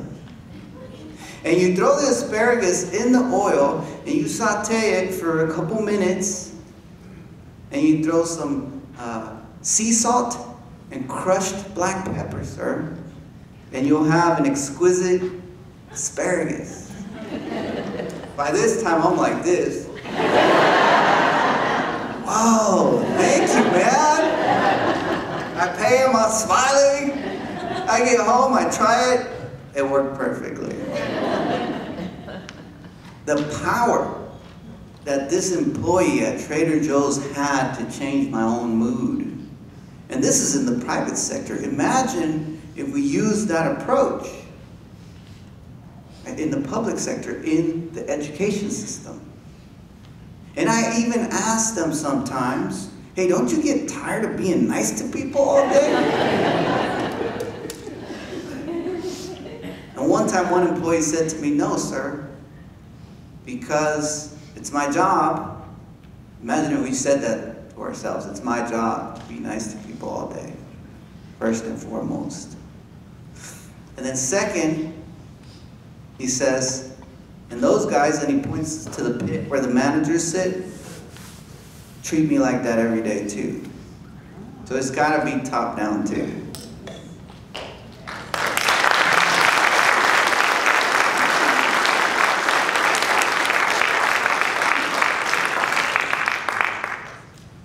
so, how about I leave you with the Trader Joe's challenge? You all wear a Trader Joe's shirt one day and treat everyone nicely for the day, and then maybe for the week, and then for the month, and then the semester, and see what happens, and measure the outcomes. So even Forbes says, hey, why are Trader Joe's customers the most satisfied in America? It's the science. They know the science behind making people feel good. You might think it's the product, but it's really because they make you feel good when you're in there. All right, so really quick, in conclusion, I have about 10 minutes here, but in conclusion, I'm just going to leave you with some best practices, okay? And I gather them from Ms. Russ, but then over time in my research and looking at the literature, it's there, it's prevalent. So how do we create positive mindsets with our students, but also with our colleagues? We have to all understand where we're coming from. We have to share stories with each other. You know Mario's story a little bit, you know my story. You probably know each other's stories, and that's important. So inviting students to really share where they're coming from, who they are, is so important. When I was starting to change my life around, I went to Miss Russ, and I never really shared anything with her. I was pretty closed, pretty private, and she started opening me up. And I don't know if you ever had this experience with like a student or even a friend that never really talks much, and then somehow they have this epiphany and they're like wanting to talk about their life, and it's wonderful, but then they're just talking about their life all the time all of a sudden, and you're like, okay. So that was that person. I was like not talking about my life, and all of a sudden I was sharing everything with Miss Russ, and I think I was comfortable with her because she allowed me to see the assets that I brought to the education system, even though everyone else has seen me as a deficit. I was a poor kid who had been a dropout. What did I have to offer the system? A lot of you work with individuals, and more with the changes in state policy, individuals that are formerly incarcerated. And that's a big stigma. Some of us are afraid of them, right? Some of us don't know how to react to them. It might be very implicit. We don't know that we're afraid of them, but we are. And that's the first step, is to admit we're afraid of them. Maybe not to them at that moment. Hey, I'm scared of you. But like to ourselves, to each other, right? And then how do we walk through that situation and realize that they're just people too, trying to change their lives around. So understanding the different dimensions that people come from. So I was sharing my story a lot with Ms. Russ. One of the stories I shared is that when we were little, we would go and get in line to get help from the government, maybe like Section 8 housing. But there's like a 30-year lottery for Section 8. So we weren't going to get Section 8. But we did get cheese from the government. It was big blocks of cheese. Just telling Miss Russ, yeah, we go get that cheese and we go make quesadillas, Miss Russ. She goes, oh, Victor, when life gives you cheese, make quesadillas. So she turns, right, think about it, she turns this negative thing about the poverty we're living in to like, oh, okay, you have learned to survive. That's understanding people's location, where they come from. That you turn what they're doing already, not as a negative, but as a positive, if possible. She demonstrated a genuine interest in my learning, and this is where the self-actualization comes in. That it didn't matter what level of literacy I was in, maybe 5th grade, 6th grade literacy, my junior year of high school. She still believed that I could achieve. And this is what I call educator-projected self-actualization. That you project so much, someone's future, for them, that they have no choice but to believe you before they even believe in themselves. And here's a clear example. One day she said, Victor, one day you will advise presidents. You crazy, Miss Russ. I laughed at this lady. I shouldn't have laughed at her. Because 2 years ago, I found myself shaking President Obama's hand advising his administration on policing and gun violence in America.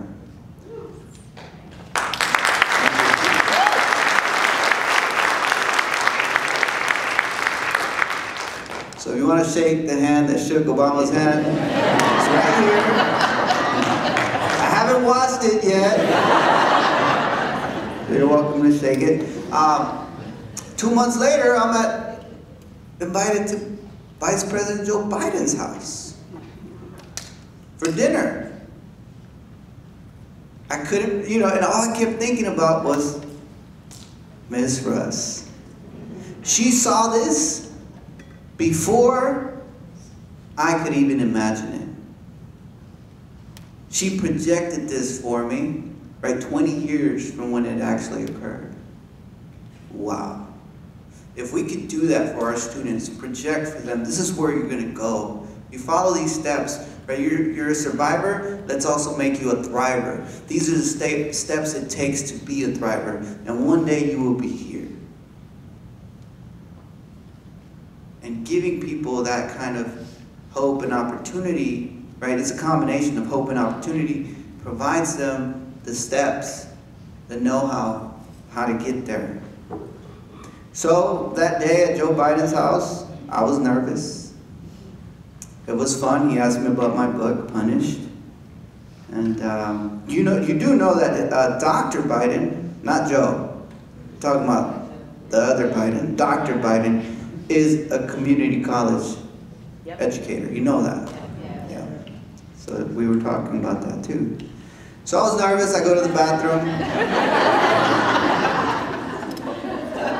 Can't believe I'm about to say this on camera, but okay. I wash my hands, and I see these cute little napkins, right? And I'm like, whoa, the seal of the Vice President of the United States. So I dry my hand, throw it in the trash, grab a stack, put it in my pocket.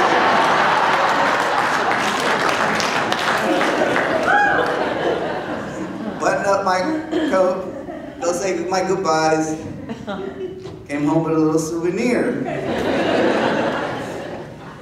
Guess you can take me out of Oakland, but you can't take Oakland out of me. So the final one is unconditional nurturing. Or this is the third one, I'm sorry, the third approach. And that is that no matter where people have been at, you still have to provide them the same opportunity you would provide someone that might look more conventional to you, safer to you, more of a potential to make it. Just provide everyone the unconditional opportunity to make it. And finally, consistency, that everything we do is consistent. We're going to treat this person this way, this student this way, we should treat the other student this way. That everything's good. We have, sometimes we come up with conflicts. In that conflict, am I treating this student the same way I would treat this other student if we had the same exact conflict? And I'll show you a little short video clip and we'll close it out. When I was this little, I told myself, man, school is not for me. Why do I want to go to school if it's not helping my mom pay the bills? I remember going hungry. And I remember seeing my mom cry because she couldn't feed her kids. And I told myself, man, I don't want to live like this anymore. I don't want to be poor. And I get caught up in the street life, in and out of juvie. In and out of juvie. Bouncing in and out. That's when it happened.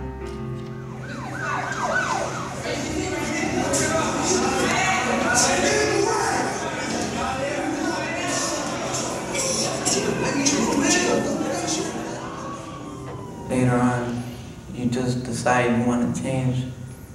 And there's no way you can change because it's too late. I see Victor in a lot of these young people. He's a person that struggled. That's what you have here. These young people, they must overcome barriers that young people shouldn't have to deal with, period.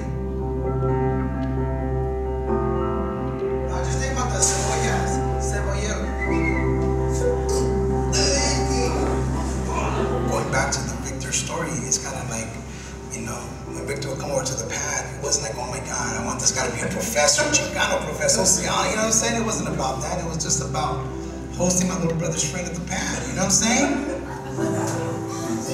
So Martin calls me up and he says, "Hey Victor, I know you're a hotshot professor now, but I want you to come to Watts and talk to my kids." Come on, girls, have a seat.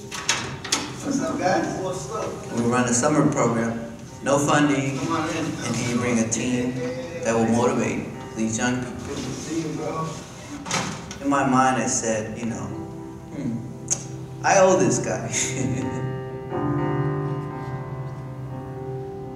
You gotta be a rebel sometimes, you know? Don't live and die as a victim. Don't live and die as a victim of what people tell you you're supposed to be. Y'all feel me? You only expect yourself to do this much, but really you can do this much. You're defying society's low expectations, right? Oh, I'm from Compton, I gotta be a thug. Or, you know, I went to this school, so that means I have to drop out. I hardly use the term dropout, I use the term push-out. Dropout suggests that you made a conscious decision to leave something. A lot of kids were pushed out of school and didn't leave school by choice. They just literally closed the doors in my face. They said, "You're gonna be 18 already. We will enroll you with the adult school." It breaks my heart to know that it's not possible. These girls and these guys coming in, a lot of them, there's a lot of pain as an opportunity to see themselves different. It's like, no, enough. You deserve to be treated with respect. You deserve to go out and get an education. I think it's gonna be an interesting ride, man. The most important that you identify these kids are hungry. They wanna like gravitate to what you gotta offer. Hey man, I can't do it. Let's go, man. Stay safe. But one way or another, I will see young people hit a switch, turn on that light, and just keep moving.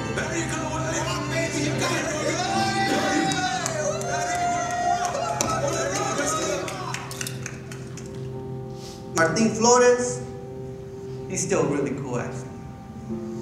He says to me, "Brown people like us, we could go to college too, man. We believe in you, and we would love it that you believed in yourself so much that you could accomplish the unbelievable." So, my mentors believed in me so much, they tricked me into believing in myself. Thank you very much for your time.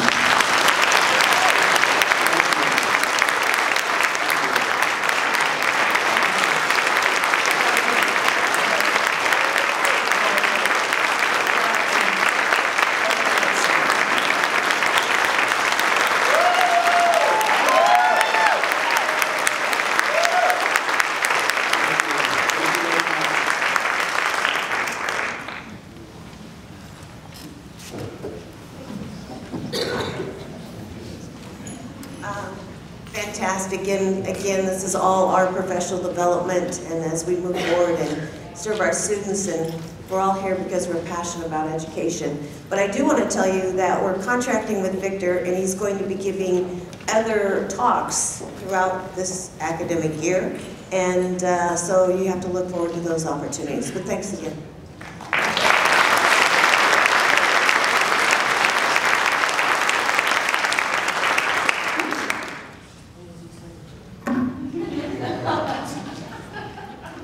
Wow. You know, I just realized why I've spent 51 years working in a community college, and it's to work with people like Victor. And I was thinking about what Victor was saying about the opportunity to change that at risk to at promise. You know, for 25 years, when I spent as a dean and a vice president, I taught one math class each semester. For a long time, it was a special elementary algebra course designed for reentry students. Because we were trying to change the culture of reentry students coming back to college and being in a classroom with 19 and 20-year-olds who could not relate at all to what the experience is like for somebody coming back to school in their 30s and 40s. And being in a classroom which was managed for 19 and 20-year-olds. and feeling like a fish out of water. And so we recreated this series of courses, a reentry program, and I co-taught this math class with V.C. Ralston, one of our counselors who had a math background. And we kind of did a tag team thing. You know, she had developed a course about dealing with math anxiety. And I was there to break down the stereotypical experience that most women students coming back to school had, that male math teachers think you can't learn math. And so they were labeled. And so I was, you know, we kind of played a good cop, bad cop arrangement, but VC was able to bring in the strategies about taking away the fear of math. And my job was to break down the stereotypical thinking about women learning mathematics, because most of our reentry students were women in their 30s and 40s. And I remember early on in that experience, I had two amazing reentry students who were scared to death about taking math. One of them was Julianne Jackson, and the other was Dee Lamont.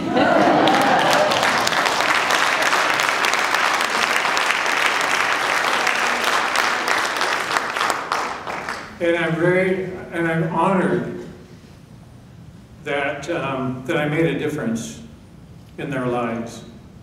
And they keep reminding me of that experience they had of getting over, I didn't, you know, they actually did really well. But it was that was changing the fear into confidence. And, you know, there's nobody more powerfully filled with confidence than Julianne and Dee. And they make a difference every day. But they never forget where they were and what they've accomplished as they've continued giving back year after year after year to the students who choose to come to Cuesta College.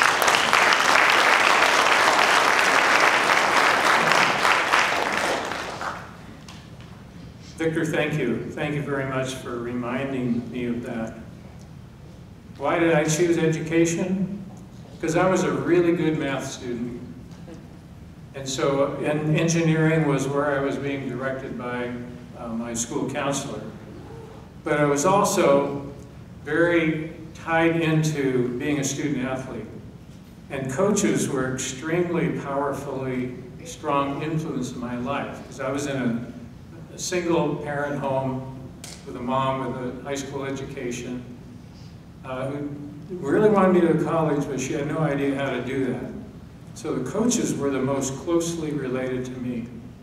So somehow I didn't want to stray away from athletics because I had such a powerful influence on developing who I was. So I thought, what can I do to marry those two skills? I'll be a teacher.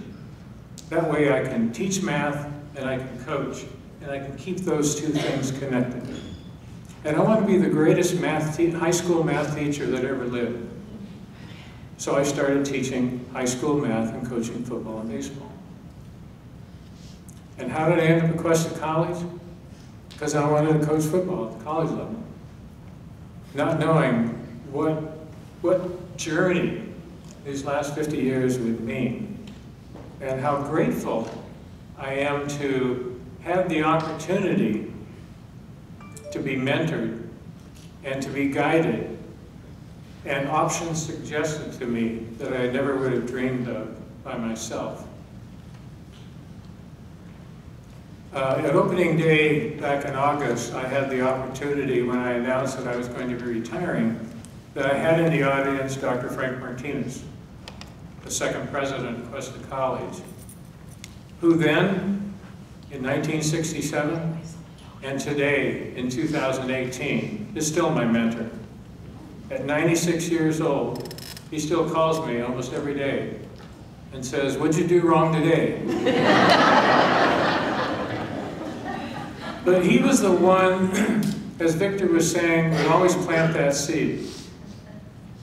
Have you ever considered about going into administration? Oh, Frank, I don't want to even think about that. So what happens? You start thinking about it. And you start suddenly opening your eyes to opportunities. You know, have you ever thought about getting your doctorate? You know, I got 5 little kids. How can I afford the time and the energy to do that? Well, just think about it. So the next thing I know, I'm looking for a doctoral program, and I get that program. That's the kind of person that Miss Russ was in my life, that Victor was describing. I didn't plan on saying that. It's not a script. But I'm sure all of you are thinking about things you hadn't thought about because of Victor's words. And that's the purpose of Victor placed on this earth, is to help us think of ways in which not only we were influenced by people, but all the opportunities we have to influence others. So we are in a transition period. I call this the end meets the beginning. And how many of you were not here before 2010? Raise your hand if you were not here before 2010. So all you know about Cuesta College is what you see today. Others of you have a more rich history of Cuesta College. But we're about ready to transition into a life with our 7th president of Cuesta College. So I want to take us back in time. And I want to retrace the steps that have gone before us as we've transitioned from president to president, and what that looked like, what that felt like, and where I think we are going to go in the next era. So I'm going to take you back to 1959. Let's see where we're going. 1959? Well, that was the year I graduated from high school. In the spring of 1959, just prior to my graduation from San Luis Obispo High School, San Luis Obispo Junior College was informed that it was losing its accreditation and would need to close. Oh my God, that feels awful. We were there once, were we really close? The college, which was housed on the high school campus, had been in operation since 1936. In the absence of a local junior college, our local high school students had to either go to Allen Hancock, Taft College, College of Sequoias, or Hartnell. And local property taxes would follow those students in order to support the cost of educating them in another district. So finally, can I get this queued up here? Yeah, thank you. So finally, in April of 1963, the voters of San Luis Obispo County approved the formation of the San Luis Obispo County Junior College District. Dr. Merlin Eisenbeis was appointed as the first president, and he in turn chose his Citrus College colleague, Dr. Frank Martinez, to be his vice president for instruction.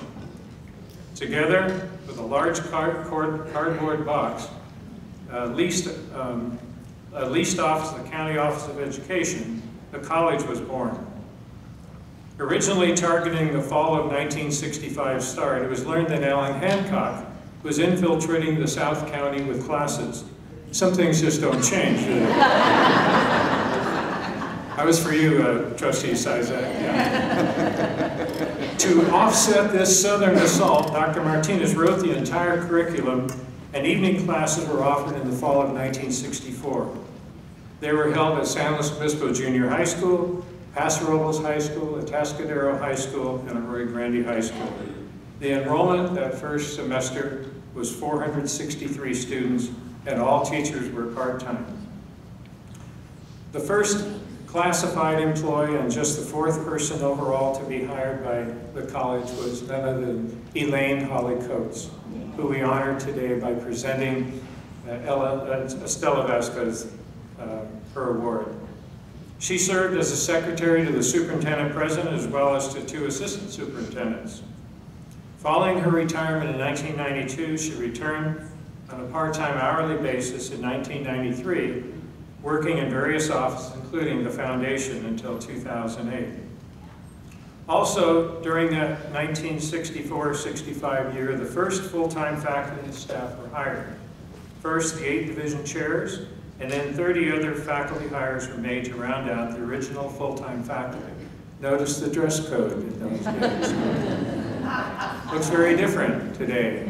We have, you know who would fit right in there? Is Chris Gilbert. He's always in a tie. And who would not fit there would be Dr. Joe Vosto. By the 1965 fall semester, property had been secured over across the creek at Camp San Luis Obispo, and barracks, mess halls, and other facilities were refurbished to hold classes. The full schedule of day and evening classes was developed with 917 day students and 991 evening students enrolling. On October 4th, 1965, the name Cuesta College was officially chosen following a very spirited balloting process, which included other possible names such as Tolosa, Santa Lucia, and even Frog Hollow. In November 1966, a construction bond measure was placed before the county voters for $12 million, which would have built the entire campus. It was rejected by the voters. By 1967, when I joined the Cuesta faculty, you can guess which one is me, a distinguishing characteristic. We didn't have many amenities in terms of classrooms and campus surroundings, but what we did have was an amazing camaraderie and pioneering spirit. All of our mailboxes were in the same place, so you regularly saw colleagues from all other disciplines. Even our two English faculty members, Dan Canny and Joe Caesar, who were doing some strange things at a football game, much to the chagrin of trustee Fred Rigetti in that picture. In 1968, the Western Association of Schools and Colleges granted Cuesta College its first accreditation, initially for a 3-year period. This meant that Cuesta could now apply for federal and state financial assistance to upgrade temporary campus buildings on the National Guard site. The second decade of Cuesta's history featured continued rapid growth, developing a master plan for the campus, passing 2 construction bonds, and building a campus. In 1970, following the purchase of 150 acres of military property adjacent to Highway 1, the property upon which we are located today, the voters approved our first construction bond for $5 million. In 1970, a military chapel, which is located over by the Hollister Adobe on that corner, that was converted into the Interact Theater, seating 150 patrons, thus replacing the original theater on the old campus called the Playbox. It seated 30 people. On October 15, 1970, a groundbreaking ceremony was held on the site where the men's physical education shower and locker room would be built in 1972. Here you see the looking from the locker room towards the science complex. This was the 1100. About 7 years later, the pool was actually put to the left of that on that screen. The science complex and the science complex opened in 1973. These buildings contained state-of-the-art equipment featuring the latest technology for the time, such as remote slide projectors, movies controlled from the podium in the science forum, and an electronic periodic chart that featured lighted chemical elements. The physics lab had an HP 45 scientific calculator cabled to every lab station. They were purchased for $450 each. This was a technology that's available today in many cereal boxes as a prize. But these facilities were wonderful for the time. As each of these projects was completed, faculty and staff moved from what we called the old campus to the new campus. It was challenging for students, especially if they had back-to-back classes on both sites, getting to and from class. It was also in 1973 that the Cuesta College Foundation was formed for the purpose of raising gifts to support student scholarships. A second construction bond for $8.5 million was approved on November 5th, 1974, which provided for funding for much of the remaining permanent campus. This is the 70s now. Sorry to...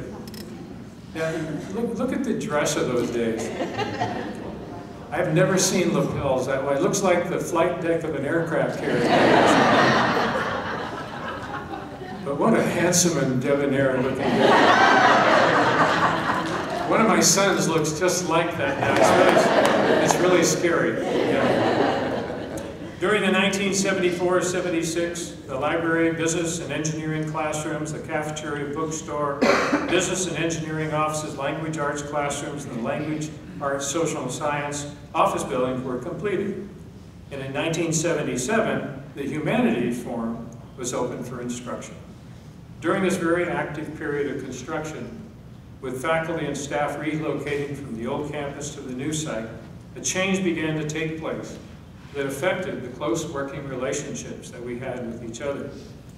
Not only did we have a split college on 2 different sites, but the new campus culture featured programs and staff organized in clusters of buildings.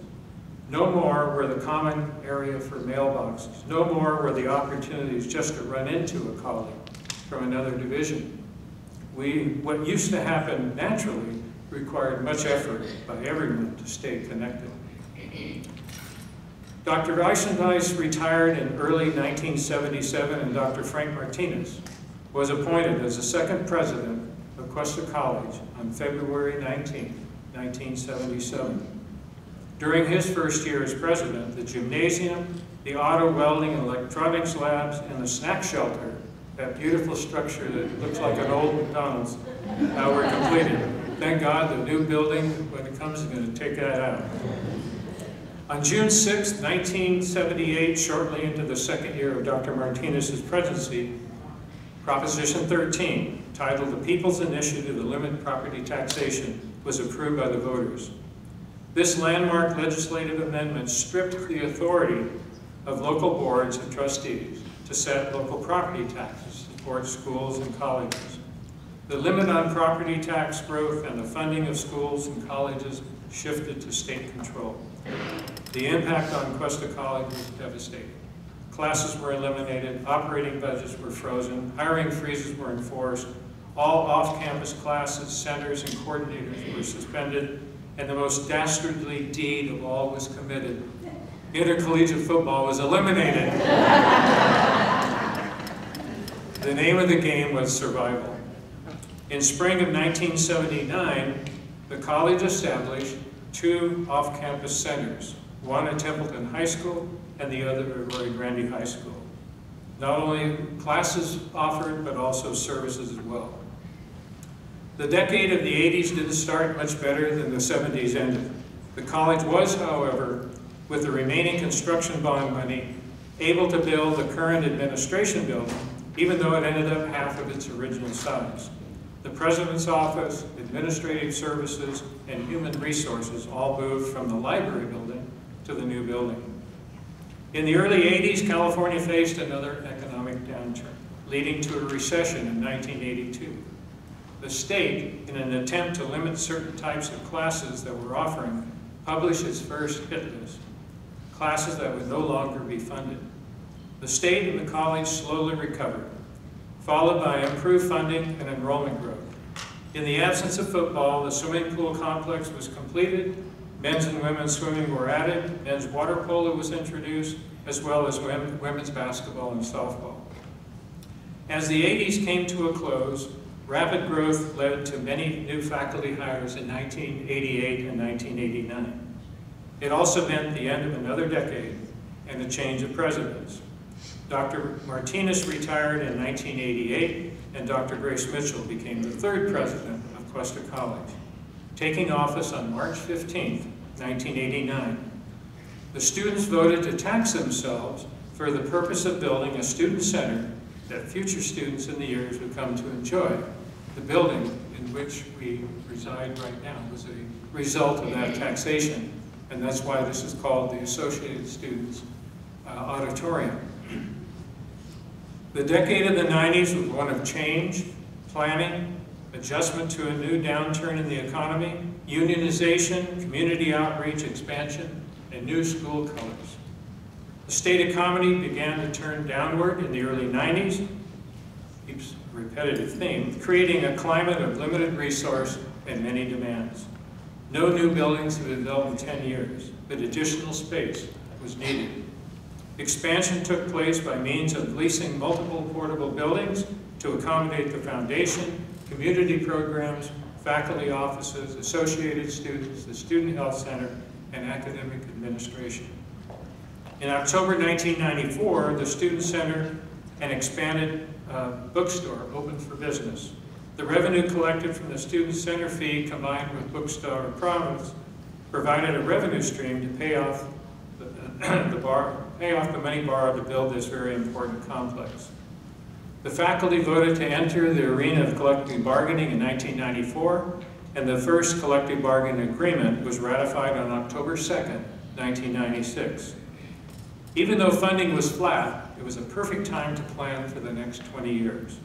The first educational facilities master plan since the late 60s was written, which identified future programs, services, buildings, and expanded campus sites, as well as a timeline for implementation. Proposals for new buildings were submitted to the state for consideration so that as construction funds became available, Cuesta College would be in a position to receive funding. As the state recovered from its economic woes, funding for community colleges improved with an emphasis on growth. Cuesta grew steadily through the mid to late 90s, reaching an enrollment high in 1998. In 1995, the Allied Health and Nursing Building was completed and named in honor of Ada Irving, who was an avid supporter of health sciences and a major donor to the program. Over the previous 2 decades, citizens of the North County consistently reminded the board and the college president that the Cuesta had not delivered its promise to build a campus north of Cuesta Grade. As the college struggled with finding the resources to purchase land and then find funding to build buildings, a group of very eager, influential North County residents met with Dr. Mitchell, and I use the word insisted, that they really demanded, on helping the college secure a site and raise the money to have a campus. The foundation, under the leadership of Dr. Barbara George, was called upon to engage in its very first capital campaign, a major departure from the role of primarily providing funds for scholarships. The $4 million support that came forth from private donors, businesses, and organizations was phenomenal. A piece of land was identified on Buena Vista as a suitable site located off Highway 46 in Paso Robles. And in July of 1996, this wonderful couple, John and Bernard Allen, bought the 82-acre parcel for $435,000 and held it interest-free until the college could receive funding from a state bond to pay them back.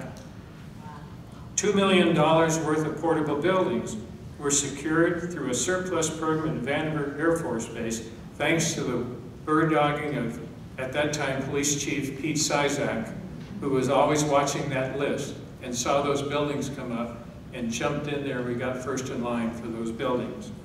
And the only cost to us was moving them from Vandenberg up to the North County. In addition to that, the city of Paso Robles reached out and annexed the college property to allow us to have access to city services. So much work took place to ready the new campus for students, but the doors opened on August 17, 1998 to 1,292 very appreciative students. Later that fall, in December of 1998, the late Russ Kiesig and his wife Carol donated an additional 23 acres adjacent to the North County campus property, which is still under our ownership today.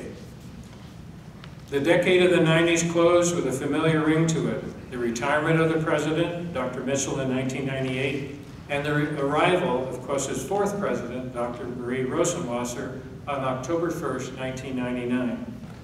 Near the end of the 90s, the voters of California passed construction bonds that allowed Cuesta College to make significant progress in completing the facility development plan outlined in the facilities master plan.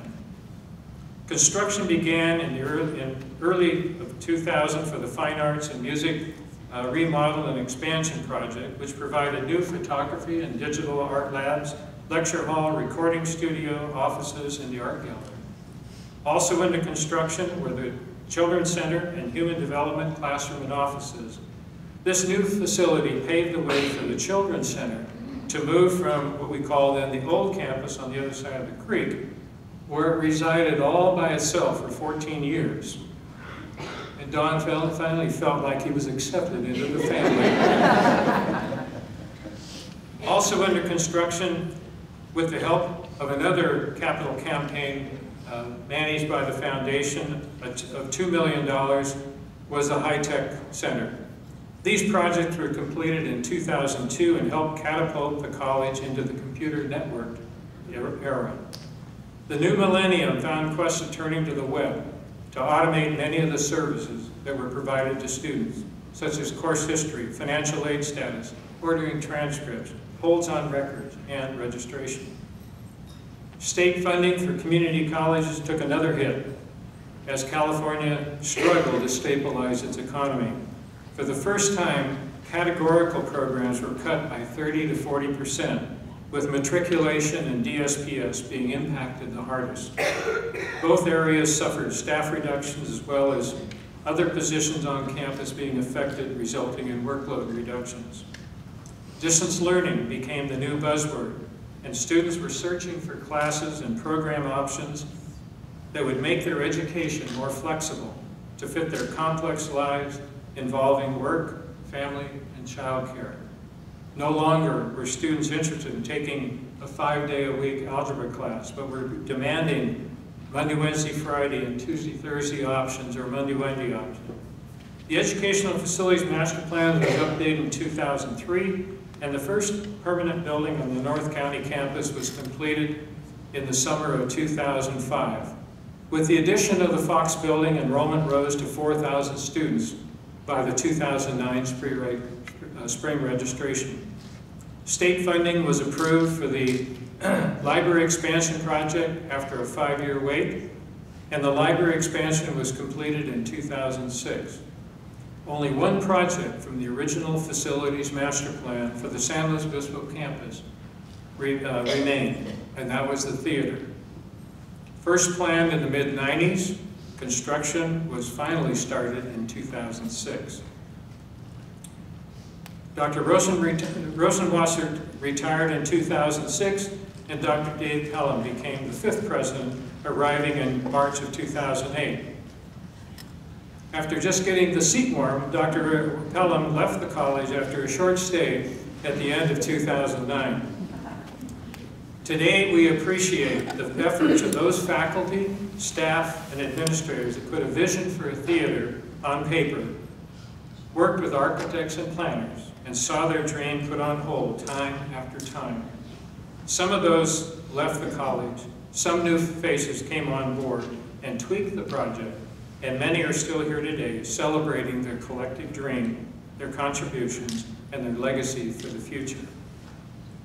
So here we are, nearing the end of the second decade of the 21st century, rebounding from another economic downturn and preparing for the arrival of the 7th president of Cuesta College.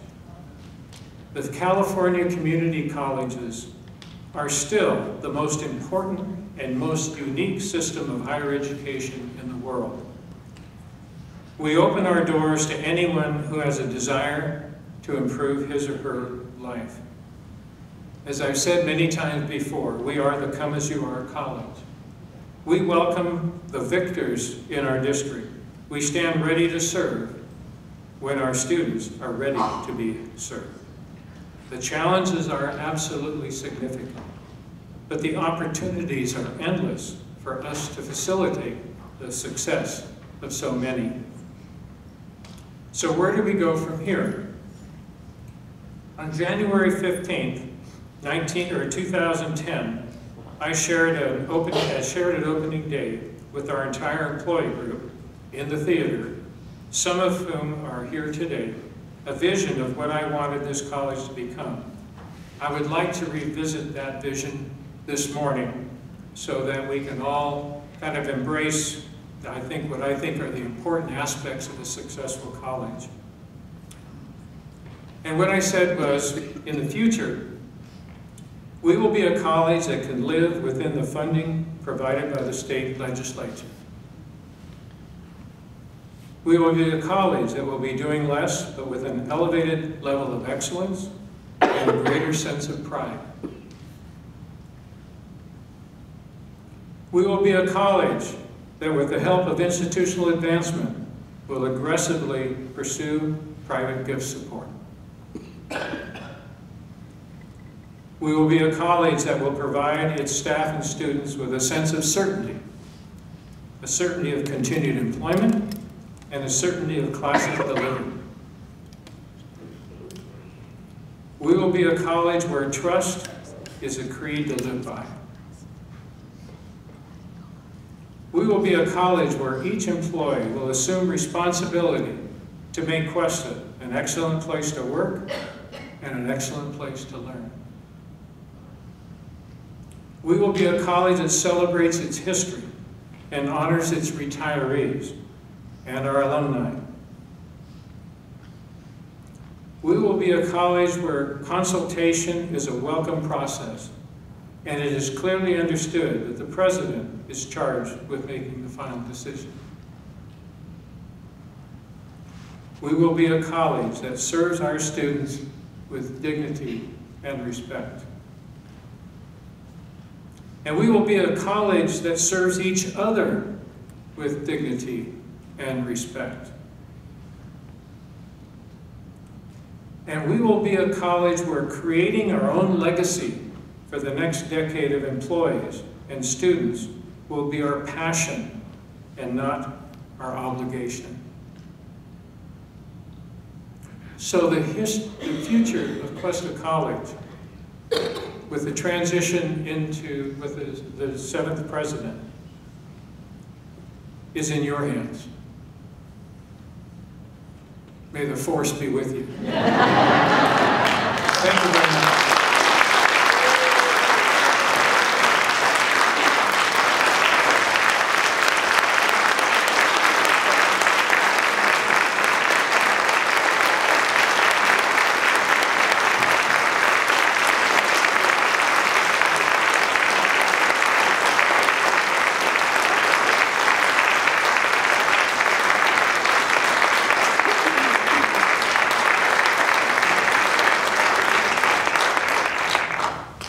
Now go back to work.